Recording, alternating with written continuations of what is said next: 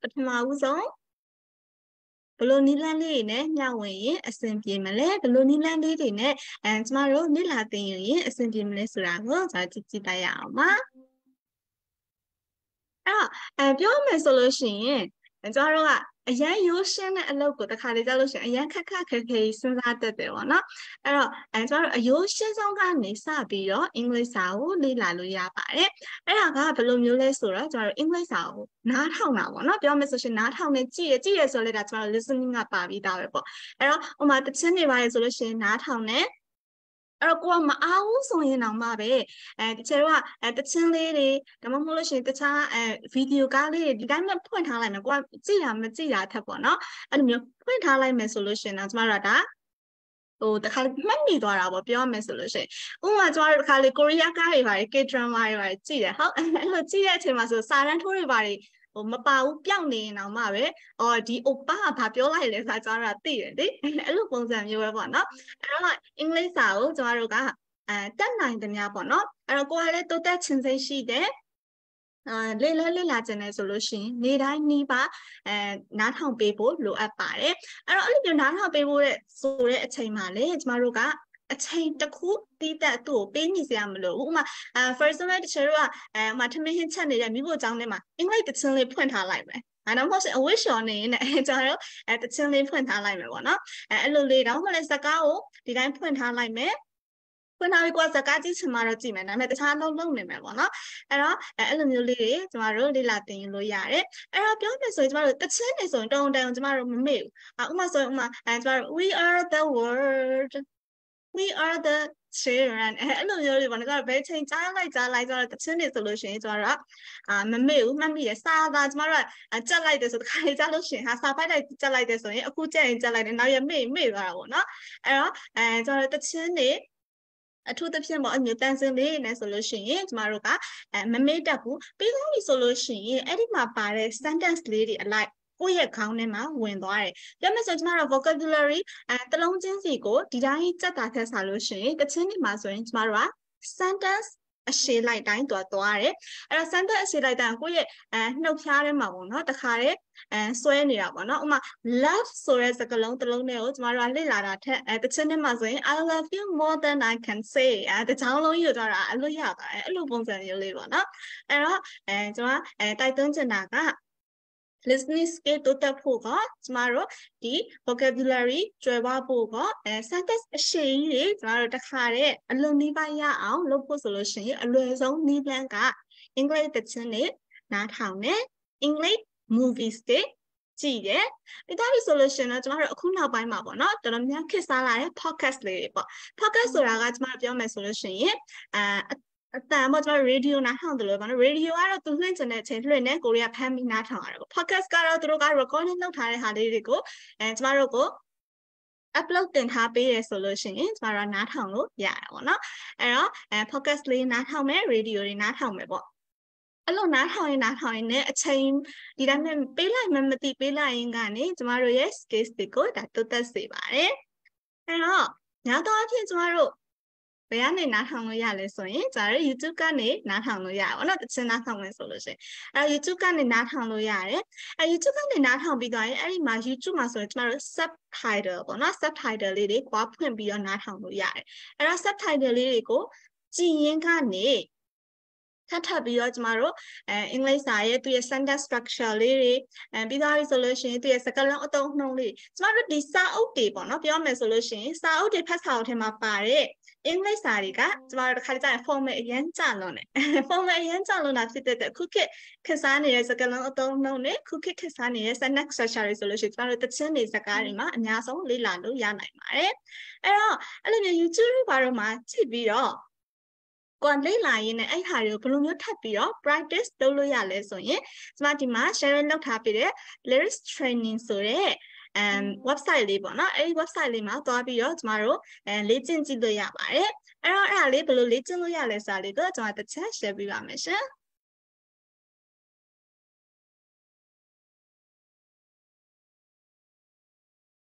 ကျမတို့သွားရလွယ်အောင် Google ကနေပဲကျမပြမယ်အဲ့တော့ Google ကနေပြီးတော့ကျွန်မစောစောက share လုပ်လိုက်တဲ့website နာမည်လေးက lyrics training ပါ ly RICS lyrics training မှာအဲ့တော့ဒီမှာ lyrics training ဆိုပြီးတော့ရှာလိုက်တယ်ရှာပြီးတော့ဒီမှာ https lyricstraining.com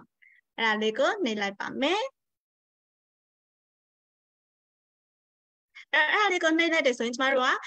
ဒါဖုန်းမှာလည်းကျမတို့iOS ပဲဖြစ်ဖြစ် Android ပဲဖြစ်ဖြစ် download ဆွဲပြီးတော့အသုံးပြုလို့ရတယ်ဒါမှမဟုတ်ကိုကcomputer ပေါ့နော် PC နဲ့သုံးနေရဆိုလို့ရှိရင်ကျမတို့ဒီမှာ go to lyricstraining.com ဆိုတဲ့ဟာလေးကိုတွားလို့ရပါတယ်အဲ့ဒီမှာဆိုရင်အခုကျမတို့ခေတ်စားနေတဲ့တခြင်းတွေပေါ့နော်တခြင်းတွေရှိမယ်အဲ့ဒီမှာကျမတို့ဒီမှာUS English လားဒါမှမဟုတ် UK English လားပေါ့နော်အဲ့ဒါလေးတွေရွေးချယ်လို့ရမယ်အဲ့ဒါရွေးချယ်ပြီးတော့ကျမတို့ဘယ်လိုမျိုးဒီ YouTube မှာရှိတဲ့တခြင်းလေးတွေကို practice လုပ်လို့ရလဲဆိုတဲ့တခြင်းလားကျမတို့ကြည့်ပါမယ်အဲ့တော့အခုဒီကျမမှာလည်း Sarah's song လေးကိုကျမ play လိုက်မယ်ပေါ့နော်အဲ့ဒါဒီမှာဆိုလို့ရှိရင်ကိုယ့်ရဲ့ level ကိုဒါရွေးလို့ရပါ beginner level လားအဲ့တော့ဟိုဆို intermediate လားပေါ့နော်အဲ့လိုမျိုးလေးရွေးလို့ရမယ်အဲ့တော့ okay ဒီမှာ beginner ဆိုပြီးဒါရွေးလိုက်မယ်အဲ့တော့ဒီမှာသူပြောထားသလို press here to start the game အဲ့တော့ကျွန်တော်လေးကို press လုပ်လိုက်ပါမယ်အဲ့တော့ဒါ account ဖွင့်မှာလားပေါ့နော် account နေပါလေကွာမဖွင့်ချင်လည်းရတယ် maybe later လို့နှိပ်လိုက်ပါမယ်အဲ့တော့ဒါဆိုရင်ဒါခုစောတခြင်းလေးပေါ့နော်အဲ့တော့အဲ့ဒါလေးကိုကျွန်တော် play လိုက်မယ်ဒီမှာဆိုရင်အောက်မှာဒါစာသားပေါ့နော်သူစောဆိုလိုက်တယ် we were good and then we were blank ပေါ့နော်အဲ့ဒါလေးကိုကျွန်တော်တို့ကနားထောင်ပြီးတော့ကွာlistening မှာအများကြီးနားထောင်ပြီးသွားပြီဆိုလို့ရှိရင်ဟို lyrics နဲ့နားထောင်ပြီးသွားဆိုတော့ဒါလေးနဲ့ practice လုပ်လို့ရတာပေါ့အဲ့တော့ကျွန်တော်တို့ဒါလေးကိုဖြည့်ကြည့်ကြည့်မယ်we were good we were ဘာလဲမသိဘူးပေါ့goal ပေါ့အဲ့စိတ်မှာခုန goal ဆိုနေတယ်ကျွန်တော်တို့ဒါစဉ်းစားပြီးဖြေရမှာပေါ့နော်အဲ့တော့စောကသူဆိုလိုက်တဲ့ချင်းမှာ we were dream ပေါ့ဒါမျိုးလေးပေါ့တကယ် we were right till သူဆိုတာဆိုရင် we ပေါ့တကယ်လို့ကိုကမကြားလိုက်ဘူးသူဆိုလိုက်တဲ့ဟာကိုတိတ်ပြီးမသေးချဘူးဆိုလို့ရှိရင်လေကျမတို့ဒီမှာရှိတဲ့မိနစ်ကလေးကိုအနောက်ဆုတ်ပြီးတော့မှကျမတို့ဒါပြန်ထပ်ခါနားထောင်လို့ရပါတော့ထပ်ခါနားထောင်လို့ရတယ်သူကပြောမစတော့ fill in the blank လေးကျမတို့ဖောက်ပေးထားတာပေါ့အဲ့လိုဖောက်ထားပေးတဲ့နေရာမှာလေစစကျမတို့ဒီ level ရွေးတဲ့အချိန်မှာပေါ့နော်ကျမတို့ဒီ intermediate လား beginner လားအဲ့ဒီ level လေးရွေးထားတဲ့ဟာပုံမသိပြီးတော့မှတော့လွယ်တဲ့စကားလုံးလေးတွေကိုကျမတို့ကိုဒါလေ့ကျင့်ခန်းလေးတွေလုပ်ထားပေးတယ်အဲ့တော့ကျမတို့ကတချမ်းနားထောင်ပြဟာကိုကokay ပြီဒီ lyrics လေးကိုကလေ့ကျင့်ခန်းတွေမှာလုပ်ကြည့်မယ်ပေါ့အဲ့ဆိုလို့ရှိရင်ကျမတို့ကဒီ lyricstraining.com ဆိုတဲ့ website လေးမှာသွားပြီးတော့ကျမတို့လေ့ကျင့်ခန်းတွေလုပ်လို့ရပါတယ်အဲ့ကျမတို့ဒီမှာကြည့်မယ်ဆိုလို့ရှိရင်ဒီ sentence လေးတွေရဲ့ sentence structure လေးတွေကိုနားထောင်လို့ရမယ်ပြီးသားပြီဆိုလို့ရှိရင် vocabulary ပေါ့ vocabulary လေးကျွန်တော်နားထောင်လေ့ကျင့်လို့ရမယ်အဲ့တော့ဒီတိုင်းစာကြီးကိုဒီတိုင်းဟာ vocabulary အလွတ်ကျက်လိုက်ပြန်ပြီးတော့ချရေးလိုက်ချက်စာလို့ရှိရင်ဒါလေးဆိုရင်ကျမတို့ကတချင်းလေးနဲ့ဆိုတော့တချင်းလေးနဲ့ like ဆိုရင်စာသားလေးနဲ့ကျမတို့ဖတ်ရင်မသိကာရာအိုကေဆိုနေရသလိုပေါ့နော်အဲ့လိုမျိုးလေးဖြစ်နေပါဟာဒီစာသားလေးကို like ဆိုလိုက်တယ်ပြီးသားပြီဆိုလို့ရှိရင်ဒီစောစောလေ့ကျင့်ခန်းလေးလုပ်တယ်ပေါ့အဲ့တော့ဒီမှာကျမစောပြောသလိုပဲတချင်းသူအများကြီးရှိရပေါ့နော်ကျတော့အမျိုးကြရင်အမျိုးပေါ့ကိုကနည်းနည်းလေး slow ကြရင် slow ပေါ့နော်အဲ့လိုလေးရွေးချယ်ပြီးတော့လေ့ကျင့်လို့ရပါအဲ့ဒါဒီအောက်မှာဆိုလို့ရှိရင်ဥမာဒါဆိုရင်ဒါဟာ Germany ပေါ့နော် Germany language ပေါ့အဲ့လိုမျိုးဘာသာစကားလေးတွေလည်းရွေးချယ်လို့ရပါတယ်အဲ့တော့ဒါကကျမတို့lyrics training ဆိုတဲ့site လေးပါအဲ့ဒီမှာသွားပြီးတော့တချေတို့ကဒါလေ့ကျင့်လို့ရတာပဲဖြစ်ပါတယ်အဲ့တော့ကိုကဒီ YouTube မှာတချင်နားထောင်နေနားထောင်ရင်းနဲ့မှာကိုကထပ်ပြီးတော့လေ့ကျင့်ချင်တယ်ဒီစာသားရေး practice လုပ်ချင်တယ်ဆိုလို့ရှိရင်ဒီ lyrics training website လေးမှာသွားပြီးတော့လေ့ကျင့်လို့ရပါတယ်အဲ့တော့နောက်ထပ်တစ်ခုအနေနဲ့ကျမထပ်ပြီးတော့ပြောပြပေးချင်တာကစကားလုံးလေးတွေပါအဲ့တော့ကျမတို့ကနားထောင်ပြီးဟုတ်ပြီ listening ကတော့ okay ပေါ့နော်နားထောင်ရင်လည်းကျမတို့စကားလုံးလေးတွေကျမတို့တွေ့လာမယ်အဲ့လိုတွေ့လာတဲ့အချိန်မှာကျမတို့ဘာလုပ်ရတော့မလဲဆိုတော့ကိုမသိတဲ့စကားလုံးတွေလည်းဒါပါလာမှာပေါ့နော်အဲ့တော့ကိုမသိတဲ့စကားလုံးတွေလည်းပါလာတဲ့ဆိုတဲ့အချိန်မှာကျမတို့စကားလုံးတွေကိုလေ့လာရတော့မယ်မှတ်သားရတော့ပြောမှဆိုတော့ကြက်ရတော့မှာပေါ့နော်အဲ့တော့ဒီစကားလုံးတွေကိုကျမတို့ ဟုတ်တော့ဟုတ်နေပြီဘယ်ကနေစပြီးတော့ကြက်ရမလဲဘယ်ကနေစပြီးတော့လေ့လာရမလဲပေါ့နော်အဲ့ဒါလေးတွေပြပေးပါမယ်အဲ့တော့ပထမဦးဆုံးကျမတို့ပြောမယ်ဆို old fashion way ပေါ့နော် old fashion way အနေနဲ့ဆိုလို့ရှိရင်တော့ကျမတို့ vocabulary list လေးတွေရှိပါတယ်အဲ့တော့ vocabulary list ဆိုတာကကျမတို့CFR level မှာဆိုလို့ရှိရင်ကျမတို့ A1 A2 B1 B2 C1 အဲ့လိုမျိုးရှိတယ်ပေါ့အဲ့တော့ A1 level မှာဆိုလို့ရှိရင် vocabulary ဘယ်နှလုံးကိုသိရမယ် A2 level မှာဆိုလို့ရှိရင် vocabulary ဘယ်နှလုံးကိုသိရမယ်ဆိုတော့ဒါသတ်မှတ်ချက်လေးရှိရပါတော့အဲ့တော့အဲ့ဒါလေးတွေကိုကျမတို့ရှာပြီးတော့လေ့ကျင့်လို့ရတယ်ဒါတော့တမယိုးကြနေအဲ့တော့အဲ့ဒါလေးတွေကျမတို့အရင်ရှာကြည့်ကြည့်ရအောင်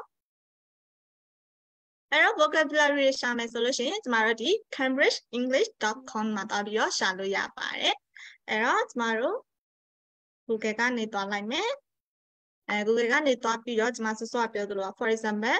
A2 level word ပေါ့နော်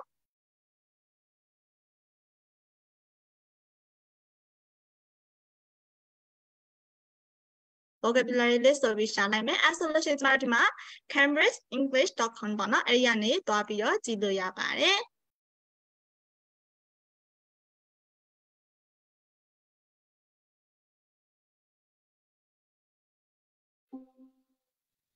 အဲ့တော့ကိုကဥပမာ A1 level ဆိုလို့ရှိရင် A1 level မှာပါတဲ့စကားလုံးဘယ်နှလုံးပေါ့နော်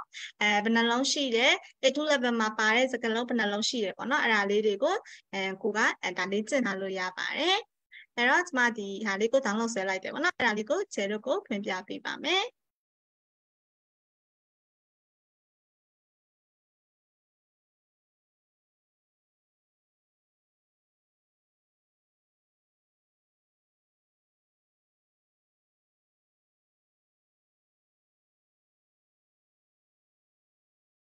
ဒီမှာဆိုလို့ရှိရင်ကျမတို့ဒီ Cambridge English ကနေတောင်းဆွဲလိုက်တဲ့ A2 level vocabulary list ပေါ့နော်အဲ့တော့ဒီကျမတို့ vocabulary ရှိတဲ့ abbreviation တွေပေါ့နော်ဘယ်ဟာကအကျစ်တစ်ဆိုရင် ADJ ဆိုအကျစ်တစ်ကိုပြောတာပါညာပေါ့နော်အဲ့ဒါလေးတွေကြည့်လို့ရတယ်ပြီးတော့ရင်တော့ဒီမှာပေါ့ဒီ level မှာဆိုရင်ထားရမယ့်စကားလုံးတွေ vocabulary တွေဒီအောက်မှာဒါပြလာလို့ရပါတယ်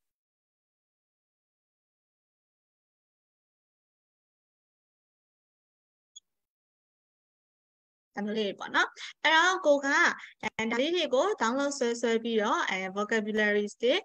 အသစ်လေ့ကျင့်လေ့လာလို့ရမယ်ကိုတီပီတာရှိရဆိုလို့ရှင်လည်းဒါကြော်သွားလိုက်အောင်နော်မသိရသေးတဲ့စကားလုံးတွေဆိုလို့ရှင်ကျမတို့ထပ်ပြီးတော့လေ့လာမယ်ပေါ့အဲ့လိုလေးလေ့လာလို့ရတယ်ဒါကကျမတို့ပြောမယ်ဆိုရင် traditional နည်းတိုင်းသွားတာပေါ့ဒါမှမဟုတ်ဘူးကိုကမြန်ဆန်းစကားလုံးလေးတွေကိုထပ်ပြီးတော့လေ့လာခြင်းနဲ့မြန်ဆန်းစကားလုံးလေးတွေကိုကရစေခြင်းနဲ့ဆိုလို့ရှိရင်တော့ကျမတို့ဘယ်လိုပြောထားလဲဆိုတော့ကိုနဲ့အနည်းဆက်ဆုံးမှာရှိတဲ့ပြောမယ်ဆိုစကားလုံးလေးတွေပတ်ဝန်းကျင်မှာရှိတဲ့words တွေကိုအရင်လေ့လာပါပေါ့နော်အဲ့တော့ start with your environment ပြောမယ်ဆိုရင်ကျမတို့အခုပတ်ဝန်းကျင်မှာဥမာခုံရှိတယ်စပွဲရှိတယ်စပွဲဆိုကျမတို့ဥမာ desk လို့ခေါ်တယ်ဥမာ table လို့ခေါ်တယ်ထိုင်ကုန်ရှိတယ် chair လို့ခေါ်တယ်အဲ့တော့ကိုယ့်ရဲ့လောလောဆယ်အများကြီးအဝေးကြီးကိုမစင်စားသေးခင်ကိုယ့်ရဲ့အခန်းပတ်ဝန်းကျင်ပတ်လည်မှာရှိတဲ့ပစ္စည်းတွေရဲ့အခေါ်အဝေါ်တွေအကုန်လုံးကိုအရင်သိပြီလားအဲ့ရနေကျမတို့အရင်စပြီးတော့လဲလေ့လာလို့ရပါတယ်အဲ့တော့ကျမတို့ဟုတ်ပြီကိုယ့်ရဲ့အခန်းထဲမှာရှိတဲ့ဥမာမီးအိမ်ဆိုရင် lamp အဲ့ရဆိုရင် bed ရေချိုးကဆို bathroom အဲ့တော့အဲ့ဒါတွေကိုကျမတို့သိပြီလားဆိုပြီးတော့ကျမတို့အရင်လေ့လာလို့ရဒါကတော့နောက်ထပ်ကျမတို့လွယ်လွယ်ကူကူနဲ့မြန်ဆန်လေ့လာလို့ရမယ်နည်းလေးပါဘာလို့လဲဆိုတော့ကျမတို့ကနေတိုင်းဒီပစ္စည်းတွေကိုကြုံနေတယ်နေတိုင်းပစ္စည်းတွေကိုမြင်နေရတယ်မြင်နေရတဲ့ဟာတွေကိုကျမတို့လေ့လာခြင်းအဖြစ်နေတိုင်းမြင်နေတိုင်းမှတ်တယ်ဆိုရင်ဒါပို့ပြီးတော့ဒီ new vocabulary ကိုလေ့လာတဲ့နေရာမှာအထောက်အကူပြုပါတယ်။အဲ့ဒီကနေမှကိုကမသိသေးဘူးဆို translate လေးနဲ့ရှာလိုက်မှာပေါ့။ဒါမှမဟုတ် dictionary လေးနဲ့ရှာလိုက်မှာပေါ့နော်။ရှာပြီးတော့အဲ့ဆိုရင်ဒီ stand ကိုဘယ်လိုခေါ်တာလဲtripod လားအဲ့လိုမျိုးလေးတွေပေါ့။ရှာပြီးတော့မှကျမတို့လေ့လာလို့ရပါတယ်။အဲ့တော့ကိုကဒီနောင်နေမှာမဟုတ်ဘူးပေါ့ဒီနောင်နေဆိုတာကျတော့ဒီ pre ဘောခတွေဖန်ညာတွေမှာမဟုတ်ဘူးတခြားကိုနေတိုင်းလှုပ်ဆောင်နေကြ action တွေဆိုလို့ရှိရင်လည်းကျမတို့ career ပေါ့ buff တွေကိုလည်းအဲ့လိုမျိုးလေ့လာလို့ရတယ်အဲ့တော့ဥပမာကျမတို့ကစားတယ်ဟုတ်ပြီစားတာ eat တိပြီအဲ့ဟာထားအဲ့ဟာထားတာ wake up get up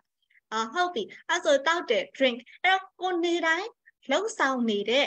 action တွေပေါ်မူတည်ပြီးတော့လည်းကျမတို့က verb တွေကိုလေ့လာလို့ရပါတယ်အဲ့တော့ဥပမာအဖြစ်ကျမတို့အဝတ်လျှော်တယ်ဟုတ်ပြီအဝတ်လျှော်ရတော့ဟုတ်ပြီအဝတ်လျှော်ရ English လို့ဘယ်လိုခေါ်လဲအဲ့လိုမျိုးလေးပေါ့နော်စဉ်းစားပြီးဟာမသိသေးဘူးဆိုလို့ရှိရင်အဲ့စကားလုံးကိုသွားရှာပြီးတော့လေ့လာလို့ရတယ်အဲ့နည်းကိုကျမတို့က start with your environment လို့ခေါ်တာပေါ့နော်အဲ့ဒီကိုယ်အိမ်ပတ်ဝန်းကျင်ပြီးတော့လို့ရှိရင်ကိုယ်ကြောင့်ကိုယ့်ရဲ့အလုပ်ရုံကိုယ့်ရဲ့ရုံးခန်းပေါ့နော်အဲ့လိုမျိုးတစ်ဆင့်ကျမတို့ environment ကိုပွားပြီးတော့မှလေ့လာလို့ရပါတယ်အဲ့တော့နောက်တစ်ဆင့်အနေနဲ့ကျမတို့ပြောမယ်ဆိုတော့ documentation ပေါ့ကျမတို့လေ့လာထားတဲ့စကားလုံးလေးတွေကိုကျမတို့စာအုပ်ကလေးနဲ့ပဲဖြစ်ဒါမှမဟုတ်ဘူးဆိုရင်ကွာ IT ကိုကျွမ်းကျွမ်းကျင်ကျင်သုံးတဲ့သူဆိုလို့ရှိရင်ကျမတို့ document လေးပေါ့နော်ဒီ file လေးတွေကိုကျမတို့လုပ်ထားလို့ရတယ်အဲ့တော့လုပ်ထားပြီးကျမတို့အဲ့မှာဆိုရင်ကိုယ့်ရဲ့ vocabulary အသစ်တွေဥပမာကိုဒီနေ့ဘယ်နှလုံးလေ့လာလိုက်လဲဒီနေ့10လုံးလေ့လာလိုက်တယ်ဒါမှမဟုတ်ဒီနေ့9လုံးပဲလေ့လာလိုက်တယ်ကိစ္စမရှိကျမတို့လေ့လာနေဖို့ပဲလိုတာလीနော်အဲ့လို့ရတယ်အဲ့စကလုံးလေးတွေကိုကွာကျွမ်းကျင်သွားပြီဆိုလို့ရှိရင်အဲ့မတည်သေးတဲ့စကလုံးလေးတွေကိုကွာကျွမ်းကျင်သွားပြီဆိုလို့ရှိရင်နောက်တစ်ဆင့်တက်ပြီးတော့ဘာကိုလေ့လာလို့ရလဲဆိုတော့ what forms တွေကိုလေ့လာလို့ရတယ်အဲ့တော့ဥပမာဆိုရင်ကျမတို့ verb တွေကိုလေ့လာလိုက်ပြီဟုတ်ပြီအဲ့ဆိုရင်verb တွေမှာဆိုရင် past tense ရှိမယ် future tense ရှိမယ်အဲ့တော့ကွာစကားလုံးအသစ်တွေတည်သွားပြီဆိုရင်အဲ့အသစ်ပေါ်မူတည်ပြီးတော့မှထပ်ပွားပြီးတော့ကျမတို့ what forms တွေကိုလည်းကျမတို့ကထပ်ပြီးတော့ဒါလေ့လာလို့ရပါတယ်အဲ့တော့ object တွေမှာဆိုလို့ရှိရင်အနည်းဆိုရင်ဘယ်လိုခေါ်လဲအများဆိုရင်ဘယ်လိုခေါ်လဲ collocation တွေဆိုဘယ်လိုရှိလဲပေါ့နော်အဲ့လိုလေ့လာလို့ရမယ်အဲ့တော့အဲ့ဒီဟာတွေပါကျွမ်းသွားပြီဆိုရင်ထပ်ပြီးတော့ကျမတို့ကဘာတွေလုပ်လို့ရသေးလဲဆိုတော့စောကကျမတို့လေ့လာထားတဲ့ဒီစကားလုံးတွေကို sentence တွေလုပ်ကြည့်မယ်ပေါ့နော် example sentence တွေလုပ်ကြည့်မယ် example sentence တွေပြောကြည့်မယ်ပေါ့အဲဒီကနေပြီးတော့မှကျမတို့ဒီ vocabulary အသစ်ကလေးတွေကိုတချို့က used to ဖြစ်သွားမယ်သုံးနေကြပေါ့နော် used to ဖြစ်သွားမယ်used to ဖြစ်သွားတာနဲ့အလျောက်ကျွမ်းကျင်လာမယ်ကျွမ်းကျင်လာစေတဖြည်းဖြည်းနဲ့ကိုယ့်ကို confidence ရှိလာမှာပေါ့နော်ငါဒီဟာတွေသိပြီးသားပဲဆိုရင်အဲ့လိုမျိုးဖြစ်လာမှာပေါ့အဲ့တော့ဒီနည်းလမ်းလေးတွေကvocabulary အသစ်ကလေးတွေကိုရှာပြီးတော့ကွာလေ့လာတော့မယ်ဆိုလို့ရှိရင်အသုံးပြုလို့ကောင်းတဲ့နည်းလမ်းလေးတွေပဲဖြစ်ပါတယ်အဲ့တော့ကျွန်မပြောသလိုပဲပုံမှန်ပေါ့နော်list တိုင်းလေ့လာခြင်းနဲ့ဆိုလို့ရှိရင်တော့ကျွန်မတို့ဒီ Cambridge English ကနေပြီးတော့မှကျွန်မတို့ A1 level vocabulary list ရှိမယ် A2 level list တွေရှိမယ်အဲ့ဒီကနေကျွန်မတို့အလွယ်တကူ download ဆွဲပြီးတော့လေ့လာလို့ရမယ်ဒါမှမဟုတ်ဘူးဆိုလို့ရှိရင်တော့ကိုယ့်ရဲ့ပတ်ဝန်းကျင်မှာရှိတဲ့အရာဝတ္ထုတွေအိမ်ခေါင်မိုးကိုဘယ်လိုခေါ်လဲဒါမှမဟုတ်ထက်ခိုးကိုဘယ်လိုခေါ်လဲမြေအောင်ခန့်ကိုဘယ်လိုခေါ်လဲအဲ့လိုမျိုးပေါ့နော်ကိုယ့်ရဲ့ပတ်ဝန်းကျင်မှာရှိတဲ့စကားလုံးလေးတွေကိုတစ်ရက်ကို3လုံးပဲဖြစ်ဖြစ်5လုံးပဲဖြစ်ဖြစ်တစ်ရက်3လုံးဆိုရင်တော့မှပဲကျမတို့10ရက်ဆိုရင်အလုံး30တလားဆိုရင်အလုံး90ပေါ့နော်အဲ့တော့အဲ့လိုလေးလေ့လာသွားမယ်ဆိုလို့ရှိရင်ဒါ vocabulary ကကျွဲဝသွားမယ် vocabulary ကျွဲဝသွားတာနဲ့အလှည့်ရောက်ကွာ sentence တွေလုပ်တဲ့နေရာ speaking လုပ်တဲ့နေရာမှာပို့ပြီးတော့အထောက်အကူပြုမှာပဲဖြစ်ပါတယ်အဲ့တော့ဒါတွေကကျမတို့ vocabulary ကိုလေ့လာလို့ရတဲ့ site လေးတွေပြီးတော့ပြီဆိုလို့ရှိရင်စောစောကမှပြောတယ် make example sentences ကျမတို့ example sentence တွေကိုကျမတို့လုပ်ကြည့်အောင်ပြောမှဆို writing လုပ်ကြည့်မယ်ပေါ့နော်အဲ့ writing လုပ်ကြည့်မယ်ဆိုလို့ရှိရင်တော့ကျမတို့ဒီ ChatGPT အသုံးပြုလို့ရတယ်သူကကျမတို့ AI tools ဖြစ်တယ်အဲ့တော့ကျမတို့ရဲ့ vocabulary sentence လေးတွေကိုဒီမှာသွားပြီးတော့ရိုက်ကြည့်ပြီးတော့မှဒါကိုယ့်ရဲ့သုံးထားတဲ့ဟာမှန်လားမှားလားတခါတည်းမေးပြီးတော့ဒါစစ်ဆေးလို့ရ check လုပ်လို့ရတာပေါ့နော်အဲ့တော့ဒါလေးကိုဘယ်လိုသုံးရလဲဆိုတာသိချင်ကျွန်မတို့အရင် webinar မှာ share လုပ်ထားလေးရှိတယ်အဲ့ video လေးကိုလည်းဒါချေလို့ပြန်ကြည့်လို့ရပါတယ်အဲ့တော့ဒါကစကားလုံးတစ်တွေကိုလေ့လာတဲ့နေရာမှာအသုံးပြုလို့ကောင်းတဲ့ဒါနည်းလမ်းလေးတွေပဲဖြစ်ပါတယ်ပြီးတော့ဆိုလို့ရှိရင်တော့ကျမတို့ကစာပိုက်တွေကိုစကားလုံးတွေကျမတို့သိသွားပြီဆိုလို့ရှိရင်ကျမတို့ဒါစာပိုက်လေးတွေဖတ်ကြည့်မယ်ပေါ့နော်စာဖတ်တဲ့အလေးအကျင့်ပေါ့အဲ့တော့စာဖတ်တဲ့အလေးအကျင့်စာဖတ်တဲ့ဆိုရင်တော့အချိန်တစ်ခုတော့ပေးရမှာပေါ့နော်ဆိုတော့တချင်းတွေပိုင်းနားထောင်တယ်လို့မျိုးတော့ကိုတခြားလုံနေတဲ့အချိန်မှာတော့ဒါကျမတို့ကစာဖတ်လို့မရဘူးပေါ့အဲ့တော့စာဖတ်ဖို့အတွက်တည်တဲ့အချိန်လေးပေးရမယ်အဲ့တော့ vocabulary များများလေ့လာထားလေကျမတို့ကဒီစာဖတ်တဲ့နေရာမှာလည်းအထောက်အကူပြုလေသေးတယ်ဖြစ်ပါတယ်အဲ့တော့ဘယ်ကနေစာဖတ်မလဲပေါ့နော်ကျွန်တော်ဘယ်ကနေစာဖတ်စာဖတ်မယ်ဆိုလို့ရှိရင်ကျွန်တော်ပြင်းတာလေနော်ဒီတိုင်းဝတ္ထုပါညာပဲဖတ်ချင်တာပေါ့နော်ကျွန်တော်တို့ကဘယ်ကနေစပြီးတော့ဖတ်လို့ရမလဲဆိုရင် ကလေးလေးတွေရဲ့စာအုပ်ကနေပြီးတော့ဒါကိုကလုံးဝ beginner learner ပေါ့နော်အမျိုးစပြီးတော့လေ့လာတော့မယ်ဆိုရင်ကျမတို့ကလေးလေးရဲ့စာအုပ်ကနေဖတ်လို့ရတယ်။ဘာဖြစ်လဲဆိုတော့ကလေးလေးရဲ့စာအုပ်မှာကျမတို့ကsentence structure လေးတွေကရိုးရှင်းတဲ့ subject verb object ပေါ့နော်အဲ့လိုလေးရိုးရှင်းတဲ့ပြီးတော့ပြီဆိုလို့ရှိရင်ဒါဟိုလိုပုံမြင်လေးတွေ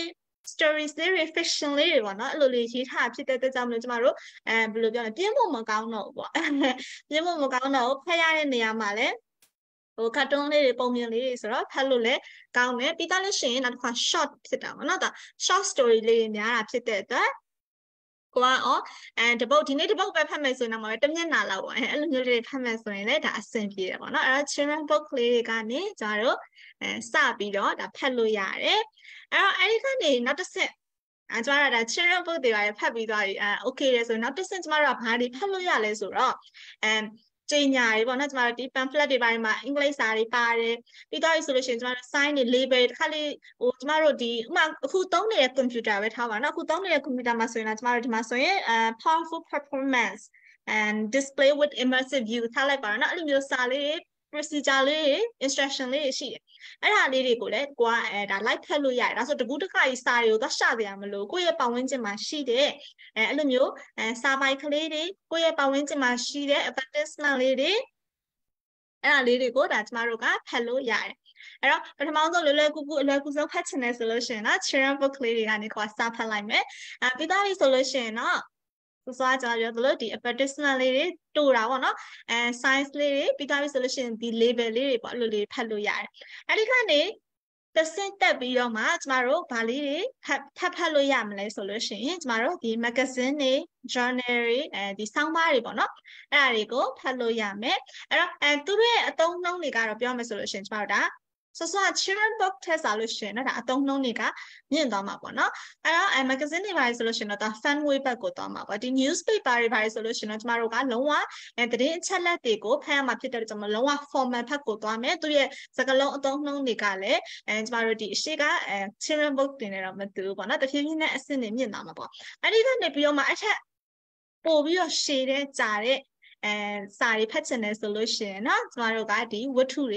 ရှည်တွေပေါ့เนาะအဲ့လိုလေးတွေဖတ်လို့ရပါတယ်အဲ့တော့ကိုယ့်ရဲ့ reading practice ပေါ့เนาะ reading practice ကိုကိုကစချင်တယ်စတော့မယ်ဆိုလို့ရှိရင်ဟာဖတ်တော့မဲစာအုပ်ကြီးကန်လိုက်ချလိုက်ဒါမှမဟုတ်လဲဖုန်းကြီးကန်လိုက်ချလိုက်ပါเนาะအဲ့လိုမျိုးဖြစ်အောင်ကျွန်မစပြောသလို children books လေးတွေကနေခြေတော့စပြီးတော့အစားပြုလို့ရတယ်အဲ့ဒီကနေပြီးတော့မှကိုယ့်ရဲ့ပတ်ဝန်းကျင်မှာရှိတဲ့advertisement နဲ့ science syllabus တွေကိုခြေလို့ဖတ်လို့ရမယ်ပြီးတော့ဆိုလို့ရှိရင်เนาะmagazine တွေ journal တွေnewsletter တွေ newspaper ဖတ်လို့ရမယ်အဲ့ဒီကနေတစ်ဆင့်ကျမတို့ကထပ်ပြီးတော့မှဒီဝတ္ထုတွေပေါ့နော်ဝတ္ထုရှည်တွေအဲ့လိုမျိုးလေးတွေဖတ်လို့ရပါမယ်အဲ့တော့အဲ့ဟာတွေဖတ်ပြီးတော့တဖြည်းဖြည်းနဲ့ကွာဟာ test book တွေပါတယ်တဲ့ပေါ့နော်တချို့ test တွေဆိုအရင်ရှည်တယ်ပေါ့အဲ့လိုမျိုးတွေဆိုလို့ရှိရင်ဒါအလေးကျင့်ဖြစ်သွားမှာပေါ့နော်အလေးကျင့်ဖြစ်သွားရင်ကျတို့ဒါဖတ်ရတယ်တဖြည်းဖြည်းလွယ်သွားမယ်အဲ့တော့reading test ဆိုလို့ရှိရင်အသုံးပြုလို့ကောင်းတဲ့ site ကလေးတွေကိုကျွန်မဒါ share လုပ်ပေးပါမယ်အဲ့တော့ပထမဆုံးကျွန်တော်တို့ children books လေးပေါ့နော် children books လေးတွေကိုဖတ်ချင်တယ်ဆိုရင်ကျွန်တော်ဒီ Oxford R ဆိုတဲ့ဟာမှာဖတ်လို့ရပါတယ်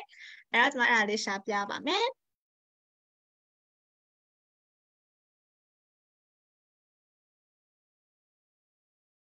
အဲ့တော့ဒီ Oxford R ပေါ့နော်အဲ့မှာသွားရှာလိုက်မယ်ဆိုလို့ရှိရင်ကျွန်တော်ဒီမှာfree ebook library ဆိုပြီးရှိတယ်အဲ့တော့ဒီ free ebook library ဆိုတဲ့ဟာလေးကိုနှိပ်လိုက်ပါမယ်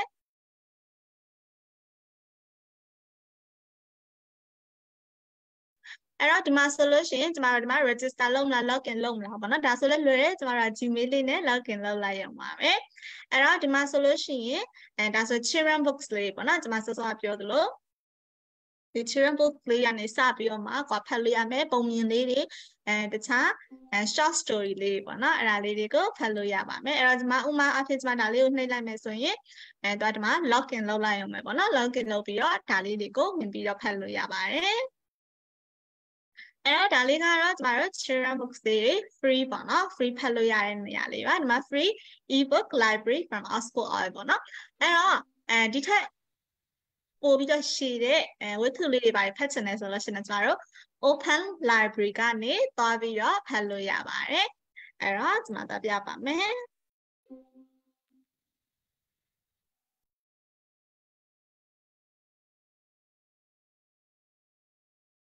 ဒီမှာဆိုလို့ရှိရင် https openlibrary.org ပေါ့နော်အဲ့ဒါလေးကိုနှိပ်လိုက်မယ်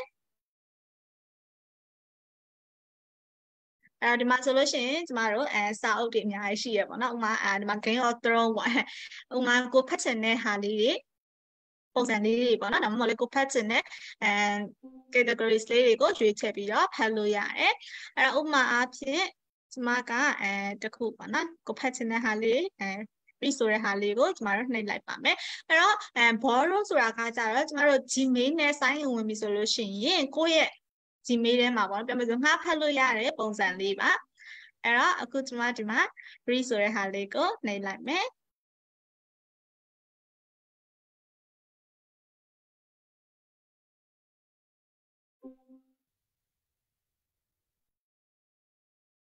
အဲ့တော့ဒီမှာဆိုလို့ရှိရင်ဒါကကျမတို့ Sherlock Holmes ပေါ့နော်သူရဲ့ဒါကျမဖတ်ထားတဝက်တစ်ပြည့်ပေါ့နော်ဒါဒီအရှိမှာဆိုရင်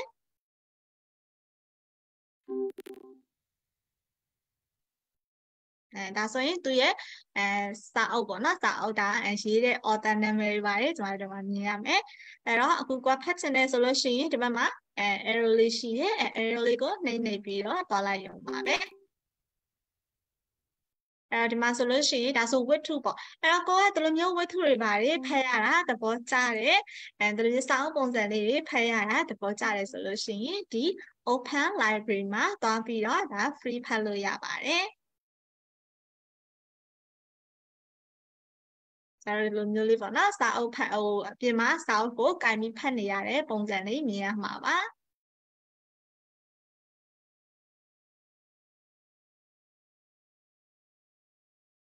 ဆိုတော့ဒီလိုလေးတွေပေါ့နော် illustration လေးတွေလည်းဒါပါပါသေးတယ်ကဲပါအဲ့တော့အခုကျမဒါ region နဲ့ပတ်သက်ပြီးတော့တခြား site တွေလည်းအများကြီးရှိရပါတော့ဥပမာဆိုရင်တချို့ဆို webpad တွေပါတွေကနေဖတ်ရတာဒါဖတ်နေကြလူတွေပါရှိမှာပေါ့နော်အဲ့လိုလေးလည်းရှိတယ်ကျမကအသုံးပြုရလွယ်တဲ့ site ကလေးတချို့ပဲကျမဒါ share လုပ်ပေးလိုက်တာပဲဖြစ်ပါတယ်အဲ့တော့ကျမ region နဲ့ပတ်သက်ပြီးတော့ပြန်ပြောရမယ်ဆိုလို့ရှိရင်အလွယ်ဆုံးနေရာနေစဖတ်မယ်အဲ့ဒီကနေတဖြည်းဖြည်းနဲ့မှကိုယ့်အကို level မြင့်အောင်နော် level မြင့်ပြီးတော့ငါဒါလေးဖတ်လို့ရပြီဒါလေးဖတ်လို့ရပြီလားပေါ့အဲ့ဒီကနေပြီးတော့မှလည်းကျမတို့ vocabulary အသစ်တွေကိုဒါဆက်ပြီးတော့ထပ်ပြီးတော့လေ့လာလို့ရပါတယ်အဲ့တော့နောက်ထပ်ခေါင်းစဉ်တစ်ခုအနေနဲ့ကျွန်တော်ပြောပြချင်တာကကျမတို့ဟုတ်ပြီကျမအခု sharing လုပ်ပေးထားတဲ့ထဲမှာဆိုရှင် listening နဲ့ပတ်သက်ပြီးတော့လည်းကျမဒါပြောပြသွားတယ်reading နဲ့ပတ်သက်ပြီးတော့လည်းပြောပြသွားတယ် writing နဲ့ပတ်သက်ပြီးတော့လည်းပေါ့နော်ပြီးတော့ဆိုရင်ကျမတို့ရဲ့နောက်ဆုံးပြောမယ်ဆိုရင်အခက်အခဲပေါ့နော်speaking ဆိုတဲ့ဟာလေးကိုပြောပြချင်ပါတယ်ဘာလို့ကျမကအခက်အခဲဆိုပြီးတော့သုံးလိုက်လဲဆိုရင်များသောအားဖြင့်ကျန်တဲ့ reading နဲ့ writing နဲ့ listening တွေကကျမတို့နဲ့ familiar ဖြစ်တယ်သူများပြောတာကျမတို့နားလေတယ်ဒါပေမဲ့ခိုင်ကြောက်ကိုယ့်ကိုပြန်ပြောရမယ့်အချိန်မှာဆိုရှင်ဘယ်ကနေစပြီးတော့ပြန်ပြောရမှာမသိဘူးအဲ့တော့ဒီပုံမှန် full skill နဲ့မှာဆိုလို့ရှင်ဒီ speaking skills ကပေါ့နော်ကျမတို့လေ့ကျင့်ရတာဘယ်လိုလေ့ကျင့်ရမှန်းမသိဘူးပြောမထွက်ဘူးပေါ့နော်အဲ့လိုမျိုးလေးကျွန်တော်ခဏဒါပြန်ပြီးတော့ကြားရဖူးတယ်ပေါ့အဲ့တော့ဘာလို့လဲပေါ့ကျွန်တော်တို့ပြန်ပြီးတော့ဘာလို့လဲလေ့လာကြည့်တယ်ဘာလို့လဲဆိုတာကိုကျွန်တော်တို့စာရေးရှာဖတ်ကြည့်တယ်အဲ့ချိန်မှာဆိုရင်ကျွန်တော်တို့ကအရန်ကြီးကိုရှုပ်ထွေးနေအောင်စဉ်းစားတာပေါ့နော်ဘာလို့ဆိုကျမတို့ကြားလိုက်တဲ့စကားအတန်သူများပြောလိုက်တဲ့စကားအတန်တွေကကျမတို့ကအရှည်ကြီးတွေကြားလိုက်တာအရှည်ကြီးတွေ sentence full sentence ကြီးတွေကြားလိုက်တာပေါ့နော်အဲ့တော့ကျမတို့ကပြန်ပြောရမယ်ဆိုလို့ရှိရင်ခါကျyes no အဲ့လိုဖြစ်နေတော့ကိုကဘာလို့လဲဆိုကိုကလည်းအရှည်ကြီးပြောချင်တာပေါ့နော်အဲ့တော့အဲ့လိုမျိုးအရှည်ကြီးကိုကျမတို့အရင်မစဉ်းစားဘဲနဲ့ကျမတို့အရင်ပေါ့နော်ဘယ်ကနေစပြီးစဉ်းစားလို့ရလဲဆိုတဲ့ဟာလေးတွေကိုကျမပြောပြပေးပါမယ်ကျွန်တော်တို့ဒီ speaking ကိုကျင့်မယ်ဆိုလို့ရှိရင်ပထမဦးဆုံး application လေးတွေရှိတယ် application လေးတွေကနေပြီးတော့မှကျမတို့ဒီ speaking ကိုကျင့်လို့ရတယ်နောက်မဟုတ်ဘူးဆိုလို့ရှိရင်ကျမတို့ discussion group တွေပေါ့နော်ကျမတို့ဒီEnglish အဓိက English topic နဲ့ပေါ့နော် English topic နဲ့ discussion group တွေရှိတယ်အဲဒီကနေပြီးတော့ကျမတို့ join ပြီးတော့ကျမတို့အချင်းချင်း discuss လုပ်လို့ရမယ်ပြီးသားပြီဆိုလို့ရှိရင်ဒီ seminar တွေပေါ့ seminar တွေ webinar တွေတက်မယ်ဆိုလို့ရှိရင်ကျမတို့ကအချင်းချင်းပေါ့နော်အဓိကတော့စူးစမ်းပြီးတော့ပေါ့အဲ့လိုမျိုးလေးပြောကြည့်ရင်တော့တဖြည်းဖြည်းနဲ့တော့ဒါအဆင်ပြေလာမယ်လို့ထင်ပါတယ်အဲ့တော့ကျမတို့ကဒီ speaking ကျင့်လို့ရတဲ့ application လေးတွေကိုအရင်ပြပြပေးသွားပါမယ် So the first one is hello talk. Hello talk ဆိုတာကကျမတို့ဒီဖုန်းနဲ့အသုံးပြုလို့ရတဲ့ application တစ်ခုပဲဖြစ်ပါတယ်ဒီ hello talk မှာဆိုလို့ရှိရင်ကျမတို့ native speaker တွေနဲ့ကျမတို့လေ့ကျင့်လို့ရတယ်အဲ့ဒါလေးကဘယ်လိုသွားမလဲဘယ်လိုပုံစံလေးလဲဆိုတာကိုကျမတစ်ချက်လောက်ပြကြည့်ပါမယ်အဲ့တော့ hello talk ပါဆိုရင်ဒီမှာhttps www.hellotalk.com ပေါ့နော်ဒါလေးကိုတစ်ချက်နေလိုက်ပါမယ် so here ပေါ့နော် the iOS ရဲ့ Android ရဲ့ရှိတယ် download ဆွဲလို့ရတယ်အဲ့တော့ဒီဖုန်းနဲ့ဘယ်လိုမျိုးတွေရှိလဲဘယ်လိုပုံစံတွေရှိလဲဆိုတာကိုကျမတို့ဒီမှာတစ်ချက်လောက်ကြည့်လို့ရပါတယ်အဲ့တော့ဒီလိုမျိုး chat လို့ရပါတော့ chat တရားနဲ့တရားစကားပြောတဲ့အပြန်လှန် pamper ပေါ့အဲ့လိုမျိုးလေးလုပ်လို့ရမယ်အဲ့တော့ဒီမှာworldwide community. So native speakers teach you their languages while you teach them yours. And native speaker နဲ့ကျမတို့အပြန်လှန်ပြောလို့ရမယ်ကျမတို့ communicate လုပ်လို့ရမယ်ပတ်စံတွေပါပေးစရာမလိုဘူးပြီးသွားပြီဆိုလို့ရှိရင်ကျမတို့က test နော်ကွာမျက်နှာကြီးအဲ့လိုမျိုးပေါ့နော် video call ကြီးပြောဖို့အတွက်ဝင်လေးသေးရဆိုလို့ရှိရင်ကျမတို့ test နဲ့အရင် communicate လုပ်လို့ရတယ် voice ကျမတို့ဒီ voice mail တွေပါနေပေါ့နော်အဲ့လိုမျိုးphone call တွေပါ audio call တွေနဲ့ကျမတို့ communicate လုပ်လို့ရမယ်အဲ့ဒီကနေပြီးတော့မှကိုကဟာလုံးဝ confidence ရှိတယ်ဒီ video call တွေပါနေလည်းပြောလို့ okay တယ်ဆိုလို့ရှိရင်ကျမတို့ video call တွေနဲ့လည်းကျမတို့ကcommunicate လုပ်လို့ရတယ်အဲ့အဓိကတော့ကျမတို့စသုံးဖို့ပဲပေါ့နော်သုံးကြည့်ဖို့ပဲသုံးကြည့်မယ်ဆိုလို့ရှိရင်အဲ့ဒီမှာပြောမယ်ဆိုရင်ကျမတို့ဒီကိုလိုပဲ language တွေလေ့လာနေတဲ့လူတွေအများကြီးရှိတယ်အဲ့ဒီမှာတယောက်နဲ့တယောက်ပေါ့နော်အကူအညီလည်းပေးလို့ရတယ်ပြီးတော့ရှင်တခြားနိုင်ငံတွေနဲ့လည်းဒါကျတော့မိတ်ဆွေဖွဲ့လို့ရတယ်ပေါ့နော်အဲ့တော့ကွာစပြီးတော့audio တွေဟိုင်းနဲ့မပြောရဲသေးဘူးဆိုလို့ရှိရင်ကျတော့ဒီ test လေးကနေလည်းကျတော့စပြီးတော့မှဒီ app ကိုအသုံးပြုလို့ရပါတယ်အဲ့ဒီမှာကျမတို့ဒီတခြားပေါ့နော် translation တွေပါတယ် the pronunciation တွေကျင့်ကြံလဲသူရသေးတယ်ပေါ့နော်ဒါလေးပြောပြထားတယ်အဲ့တော့ဒီမှာဆိုလို့ရှိရင်for example Korea ပေါ့ Korea language ကိုလေ့လာချင်တာလား Japanese language ကိုလေ့လာချင်တာလားဒါဆိုလို့ရှိရင်ပြင်သစ်ပေါ့နော်လေ့လာချင်တာလားSpain လားပေါ့အဲ့လိုလေးကျမတို့ဒါကြည့်ပြီးတော့မှလေ့လာလို့ရကို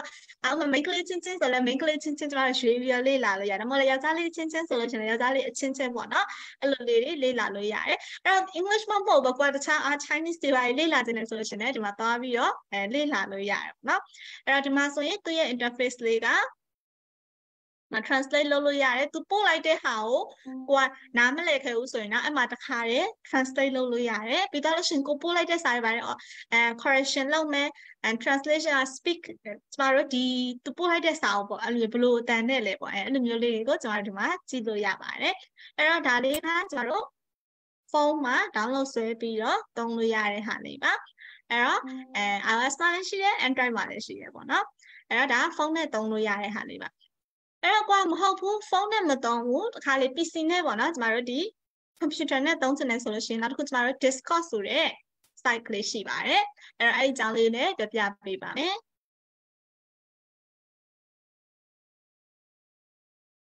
အဲ့တော့ DISCORD Discord ပါအဲ့တော့ဒီမှာသူပြောထားသလိုပဲ Discord is the easiest way to talk over voice video and text okay and then talk chat and hang out with others so အဲ့တော့ကျမတို့ဒီ Discord ကိုသုံးမယ်ဆိုလို့ရှိရင်ကျမတို့ download for Windows ပေါ့ Windows မှာ download ဆွဲရမယ်အဲ့ Discord ဆိုတဲ့စကားလုံးကကျောင်းသားတွေဆိုလို့ရှိရင်ဒါရင်းနှီးပြီးသားဖြစ်မယ်ဘာလို့လဲဆိုတော့သူတို့ကဒီမှာချိန်ပြီးတော့ပြောမယ်ဆို game ဆော့တာတို့ပေါ့နော်သူတို့ Minecraft တွေကျတော့တခြား game တွေဆော့ကြရပေါ့နော်ဒီ Discord မှာတွေ့မယ် Discord မှာချိန်နေဆိုတော့ကျမတို့ဒီ Discord ကိုပြောတာပဲဖြစ်ပါတယ်အဲ့တော့ဒီမှာဆိုလို့ရှိရင် community တွေအများကြီးရှိတယ်ဥပမာဆိုရင်ကိုကဘာလို့စိတ်ဝင်စားတာလဲပေါ့နော်အဲ့တော့ကိုကဥမာgaming ကိုစိတ်ဝင်စားဆိုရှင် gaming community ပေါ့ဒါမှမဟုတ်ကိုက fashion ကိုစိတ်ဝင်စားဆို fashion community ပေါ့အဲ့လို community လေးတွေရှိတယ်အဲ့ဒီမှာတွား join ပြီးတော့ကျမတို့ကစကားပြောလို့ရတယ် chat လုပ်လို့ရတယ်ပြီးသွားပြီဆိုလို့ရှိရင်ကျမတို့ discuss လုပ်လို့ရတယ်ပေါ့နော်ဒီမှာဆိုရင်study group ပေါ့သူပြောထားတယ် study group လောက်မှလားအဲ့မှာသွားမှလား gaming လား cooking လားပေါ့ဒီလိုမျိုး hashtag လေးနဲ့သွားပြီးတော့ရှာလို့ရတယ်အဲ့တော့ရှာလို့ရပြီးတော့အဲ့ channel တွေမှာကိုသွားပြီးတော့မှပြောမယ်ဆိုလို့ရှိရင်ကိုမျက်နှာမပြချင်လည်းရတယ် AC ပဲကိုအဓိက English လေ့ကျင့်ချင်တယ်ဆိုလို့ရှိရင်သွားပြီးတော့ဒါပြောမယ်ဆို native speaker တွေလည်းတွေ့နိုင်တယ်ပေါ့နော်အဲ့မှာလေ့ကျင့်လို့ရပါတယ်